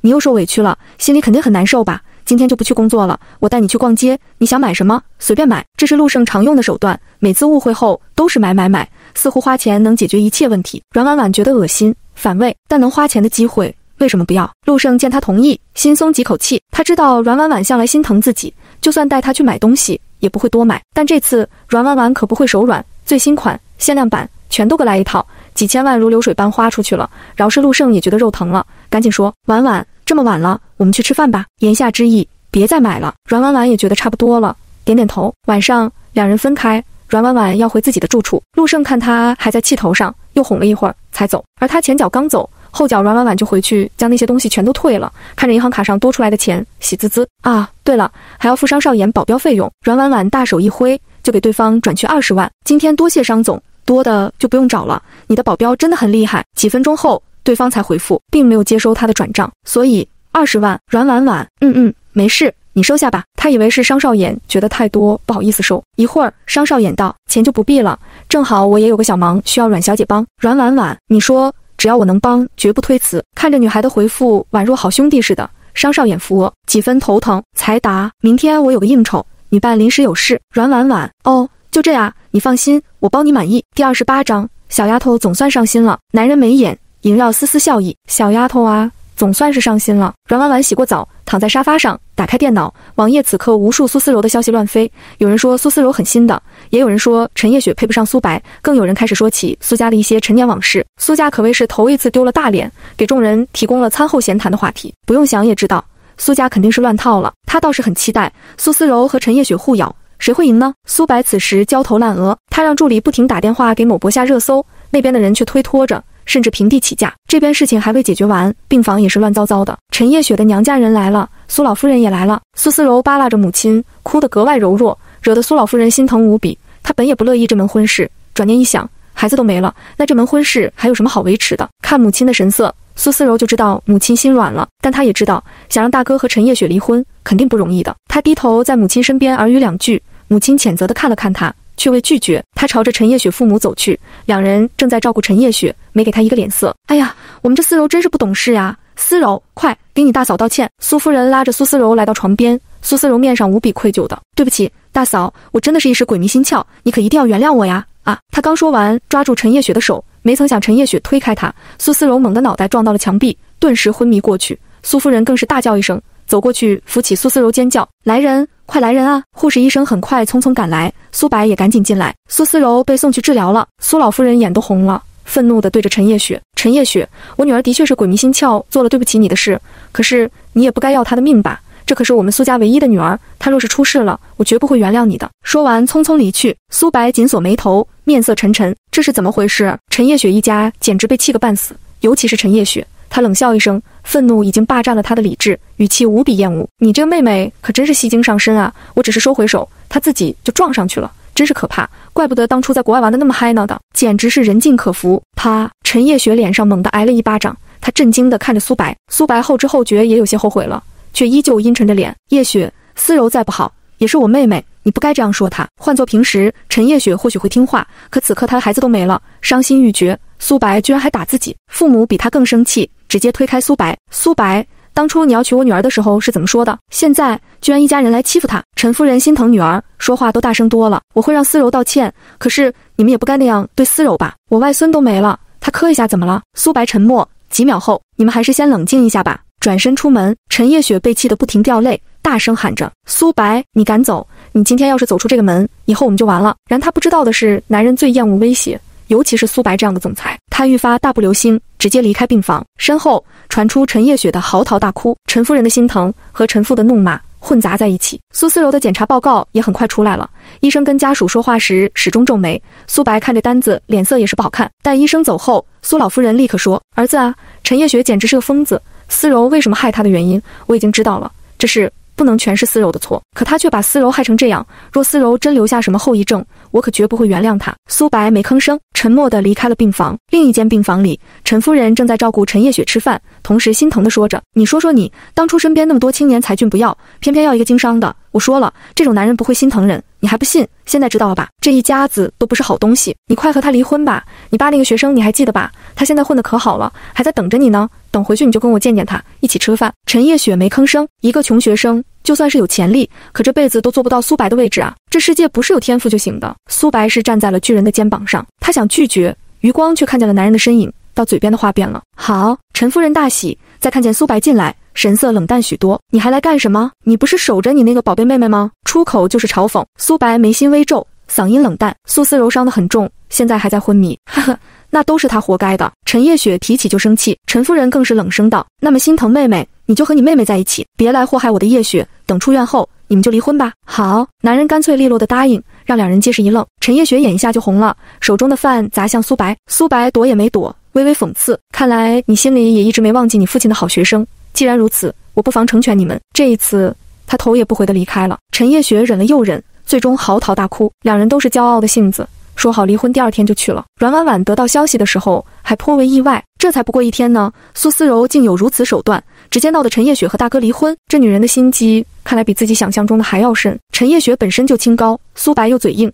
这两人到底不适合在一起的。陆胜在旁看热闹，不嫌事大地评论，又看着阮婉婉，眉眼带着笑意：“婉婉，还说我们合适？怎么合适？我之前脾气不好，你也能陪在我身边，不烦不厌。”陆胜笑得温柔：“不过以后换我宠着你，你的小脾气我都会包容的。那我的怪癖呢？什么怪癖啊？说来听听。”喜欢给人大嘴巴子。阮婉婉面无表情。第29章，商总被气死了。陆胜面凝一秒，随后大笑起来：“婉婉，你越来越可爱了，你也越来越脑残了。”阮婉婉看到手机短信，如获大赦：“我还有事，你赶紧回去工作吧，我和朋友吃饭了。”不等陆胜多说，阮婉婉就离开了。陆胜望着他。曾经的阮婉婉总是喜欢黏着自己，她也总说在外面要注意，可如今她摆正了态度，离自己开始保持距离，自己反而更舍不得她了。她轻笑着叹气摇头。滨海酒店是江城的老牌酒店，曾经都是接待皇亲国戚的，一般能来这谈生意的都是达官贵族。阮婉婉看着豪华复古的标志性建筑，经过岁月的洗礼，并没有让她看上去老旧，反而显得愈发带着一股深厚的格调。她忍不住陷入了欣赏，甚至没注意到不远处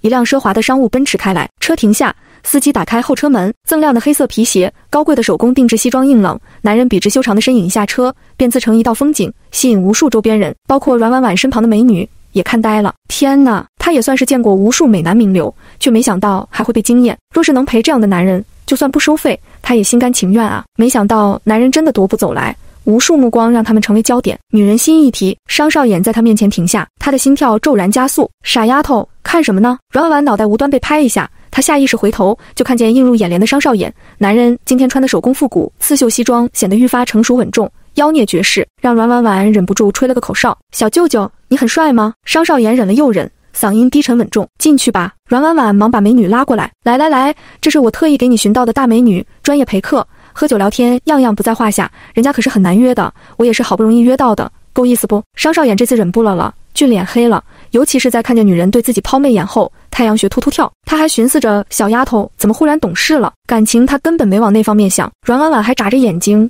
怎么感觉商少爷心情不好？难道这美女不是他喜欢的款？下一秒就被人拉走，男人握着她的手腕的温度滚烫。阮婉婉，你认真的？那双黑曜石般的眸子折射出冰冷的光。阮婉婉愣了愣，就听见男人渐渐低落下去的嗓音：“你要把我让给别的女人？”瞬间，阮婉婉无师自通。哦，她差点忘记了，商少爷对女人不感兴趣。但是你不是要女伴吗？又不是找对象。阮婉嘀咕着，望着男人依旧沉着的俊脸，最终还是妥协了，忍痛去跟美女解释了一番，也没有收回定金。哎，我的小钱啊，5000块钱呢。商少爷拿出手机操作一番，阮婉婉手机忽然震动，对方给你转账50万。阮婉婉刚准备说话，就见男人大步流星的已经走出去了，他赶紧跟上。商少爷身高腿长，他不得不小跑着才能跟上男人的步伐，还是最后他余光看见他跟不上，才放慢脚步。两人并肩前行，由服务员领路，来到了最里面的包厢 VIP 顶级包厢。走进去，浓浓的民国风格袭来，淡淡的熏香让人心情迅速宁静。此刻他的客户也已经到了，是有些混血的父女2人。商总，你来了。中年男人爽朗大笑，身旁女子的目光也一下定在了商少爷身上。他有着欧洲特有的深邃面孔，金发碧眼，极为美丽。哦，先生。哦，小姐。商少爷却没有多看他一眼，礼貌打过招呼，同阮婉婉坐下，几人一番寒暄。阮婉婉也明白了这对父女在国外颇有身份，但还是想回国发展，就看上了商少衍这棵大树，准备商议合作。也看穿了混血妹子目光频频朝商少衍打量，不停给商少衍侦查。阮婉婉暗想，商少衍可真是招蜂引蝶呀，就是可惜了。商业上商少衍运筹帷幄，三人聊得很好，压根没有阮婉婉什么事，他就开始蹭吃蹭喝。可惜最喜欢的小排骨放在最远的位置。欧小姐很有建筑天赋，以后一定会是你的左膀右臂。商少衍谈笑风云，伸手将对面的排骨端到了阮婉婉面前。阮婉婉微愣，心里不知名情绪流淌，吃了几口糖醋排骨，泛着淡淡的甜。这位小姐是？哦，小姐才注意到她。阮婉婉张嘴刚要开口，男人淡淡望着她，我的秘书。欧小姐有点将信将疑的神色，挥手道，这里的茶没了，你去倒壶茶吧。明明可以让服务员做的事，却非要让他去，这不赤裸裸的找茬。但这是商少衍的场子，阮婉婉也懒得多事，刚起身却被宽大手掌按住肩膀。商少衍按铃，没多久服务员就进来了，上壶茶水。欧小姐漂亮的脸微变，茶上后她看阮婉婉只知道吃，忍不住有些嘲讽，商总这位小秘书看来培训的不到位啊。我惯的。商少衍没什么神情，坦坦荡荡的3个字反而让人挑不出毛病。阮婉婉都差点呛到，虽然但是这可是你客户的女儿啊。但不得不说，